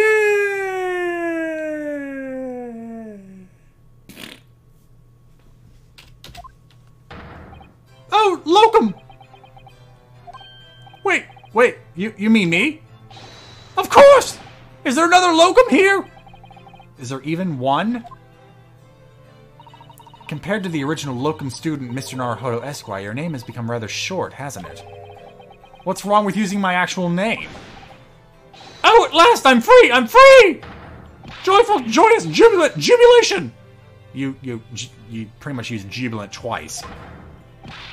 Heady, hearty, happiness, hurrah! Oh, I am pleased. Mr. Natsume is delighted. Would it be so hard just to say that, then? Locum, you did it! You saved me from the brink! Well, what happened to the poor woman was in no way your fault, after all. I'm just glad everyone can see that now. No, not that! Lovely, loyal, Locum, lawyer! Yes? I mean, as I said before, I have just never got used to life here in Great Britain. Every time I look over my shoulder, I see foreigners. I see towering brick buildings. And from high up windows, I see them looking down on me laughing. Look at that little hunchback. Oh dear, I'm sure it's all in your head, Mr. Natsume. But today, you, Locum lawyer, gave my gloom the boot. You stood firm behind that baronial bench before all those battling British. You battled to the bitter end, laying bare the baffling truth. And when I beheld the blinding fireworks among the beams of the Bailey's roof, I bellowed, "Behold, the best barrister ever born!" Well, that's very flattering, and we're very pleased for you. This has given me a wonderful antidote to recount for my old friends back in Japan. An antidote? What's become of all my hard... And is that what's become of all my hard work? Ooh. I'm not even gonna guess. Ah, there you are, my dear fellows! I apologize for keeping you waiting. I rose late this morning. Oh, Mr. Sholmes, what a pleasure to see you. I see I am here not a moment too soon. A disaster has been averted, I'm glad to say. Oh! The trial shall begin presently, Mr. Naruhodo, and I wish you the very best of luck. It's just finished. What? No! My haste has been in vain? Ugh! It's you! Hairlock Sholmes! Oh, have we met, sir? This is Mr. Natsume, the man you had arrested, Mr. Sholmes. Oh, I see. I failed to recognize you at first. Our previous encounters have taken place in the gloom, either of your bleak lodgings or that prison cell. I simply couldn't place that curious face in the light. Charming. This is all your fault, Hairlock Sholmes! You're the reason I had to go through this terrible ordeal. I'm never going to give you a piece of my mind! My apologies, sir, but I assure you I have placed you now. You're the fellow who abandoned that poor young lady and ran off, are you not? Ah! Had she been taken to hospital more urgently, I feel perhaps she would have regained consciousness by now. Oh!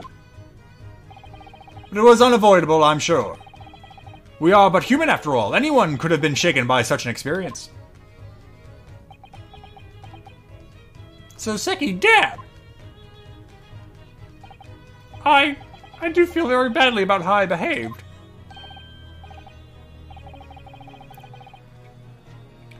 Well, never mind. Now then, what was it that you wanted to say to me, sir? Nothing. Ha ha ha ha ha! Priceless! Oh, I am sorry, really, but that was quite priceless. Poor Soseki-san. Still, on the bright side, you've had an extremely entertaining experience without paying a penny. And it would seem you were not even found guilty. But there is no bright side. Whatever do you mean, Mr. Natsume? Even after this, I'm still cursed by the spirits and now by the Reaper. Ah, Lord Van Zykes. I haven't forgotten, you know, what facing that man in court means. Even if you're found out guilty, you're still doomed. It will be all right, Mr. Natsume. If the Reaper appears, if the Reaper appears trying to make trouble, I will protect you. Hiya! Ow! With a perfectly executed Susato takedown. Much as I like being turned on my head, a bit of warning might be nice next time, Miss Susato.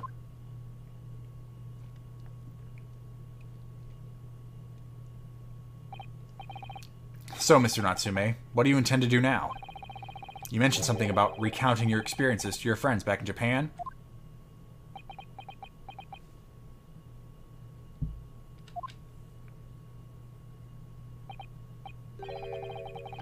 Yes, I intend to return to my homeland soon. Oh! It has already been a year since I arrived here in Great Britain. I visited universities, libraries, bookshops. I've been honored with the tutelage of professors. Even that one Moriarty guy. Moriarty. I've learned so much about the wealth of literature here and the city it has shaped. And I've come to realize it is my calling to sail home and tell my fellow countrymen about it.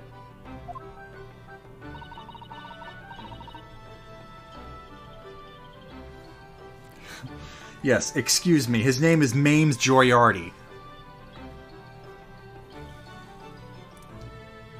That's so very touching, Mr. Natsume.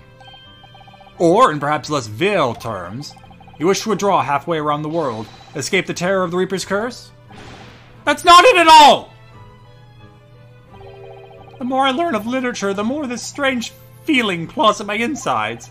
I feel compelled to return to my roots and attempt to pen a work on my own. Oh, I see. A work of literature by Soseki-san. Could be an interesting read.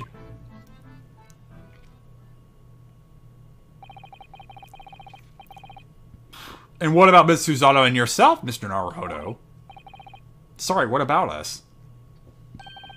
Will you return to Japan alongside your mustached compatriot? Mustached compatriot? Why would we? A week has not yet passed since we arrived in London. And only now does it feel like we have finally found our feet. And you are accommodated within a hotel at present, are you not? That's right, but we need to find lodgings before it bankrupts us. I've calculated we can only afford another 10 nights before our entire budget is exhausted. Well then, you could take my lodgings. Oh, the windowless room? Huh. But what it lacks in windows, it more than makes up for with a floor, a ceiling, and walls. Great. And of course, I'd be happy to leave behind the accursed evil spirit. Oh my, an evil spirit? Oh yes. It tries to suffocate you while you sleep. It's an infallible wake-up call. Well, we'll think about it, if that's alright. Perhaps I can offer a more welcome alternative. Would you consider taking lodgings with me? Really? Well, a vacancy has conveniently presented itself. Though it is up in the attic, I might add. Are you sure it isn't just a storage loft? I spoke with the landlady at this very morning on the matter of price, and Iris is cleaning the room as we speak. You must come at once. I presume you have no luggage to speak of? Oh, this is simply wonderful! What an honor to be invited to take lodgings in the great detective's office's attic. I'm too overcome for words. So suggesting we look elsewhere is out, then. Then it's settled. Iris will prepare a welcome dinner this evening. And you must come too, Mr. Natsume. I insist. I don't know what to say, but thank you, and yes. Wonderful. Then I'll go complete the paperwork for your formal release, Mr. Natsume. It shan't take long. Somebody's happy.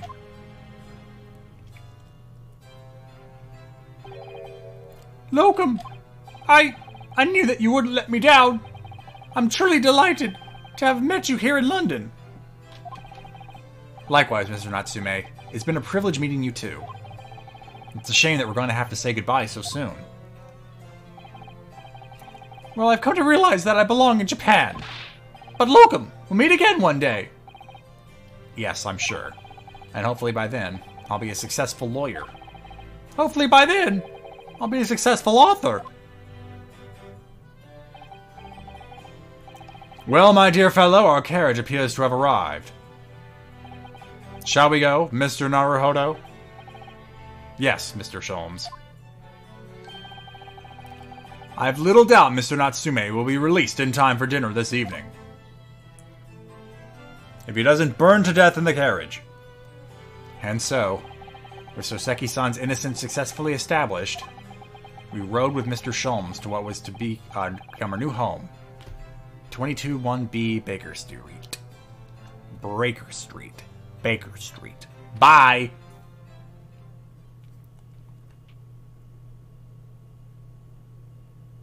Oh no, we're still going.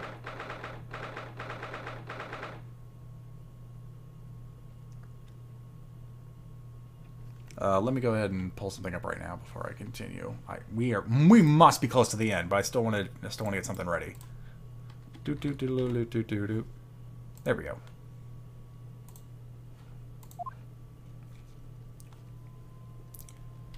It's a storage loft.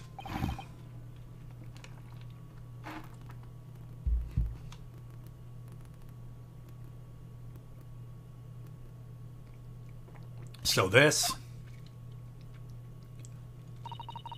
is to be our new office, yes. Our office? I rather like the sound of that. Yeah. Me too. It's simply wonderful, isn't it? I hope you can see this, Kazuma. It's only a small step. But I like to think we're getting a little closer to your dream now. So, my dear fellows, do you like the place? Ooh. Well, aren't you a little dashing man? Ah, Mr. Sholmes. Yes, thank you so much. It's a delightful room, Mr. Sholmes. I simply adore it. Good, I'm pleased to hear it. Iris and I are delighted to welcome you. I hope everyone's hungry. I've nearly time for dinner. We'll eat as soon as Mr. Natsume arrives. We have a lot to celebrate. Iris, you must let me help you. All right then, Susie. You can be in charge of the salad. Splendid.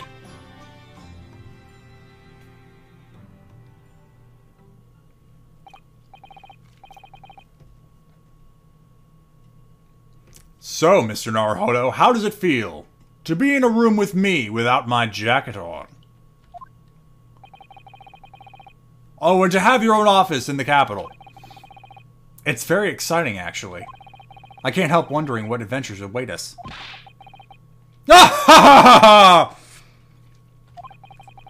Those were precisely my sentiments when I first established my office at these premises.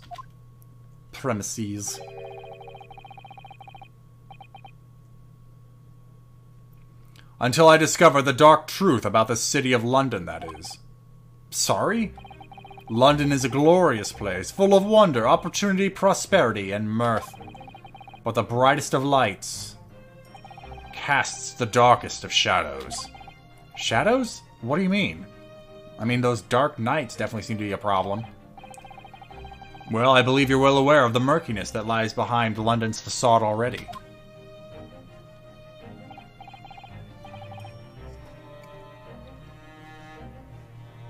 So once again, Mr. Naruhodo,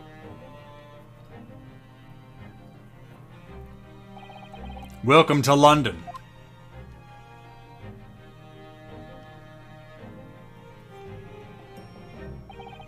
The rent sucks ass. Yep, that too. Of course, at the time, I had no idea of the significance of those words Mr. Shulm so casually spoke, but it wasn't long before my turn came to lift the facade and see the true depth of the murk that lay behind it.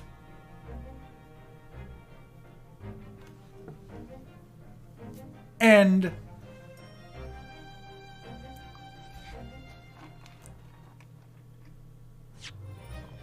Yes, I would like you to save that progress for me, would you?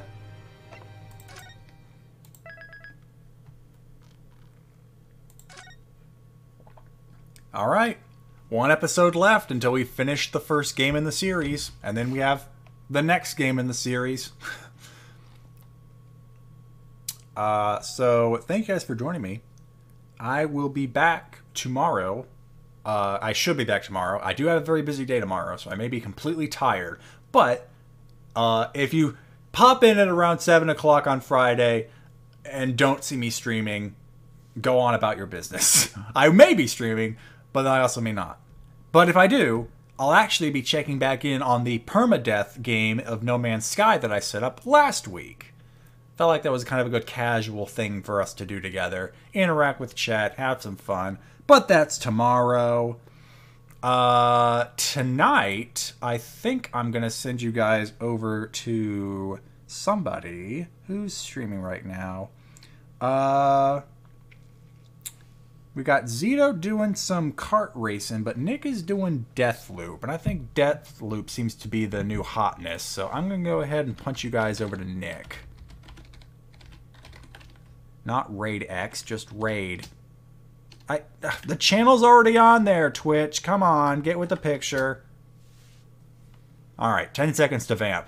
Well, I hope everyone had a great night or great time zone wherever you live in. And I don't have anything else to say. I'm tired. Bye!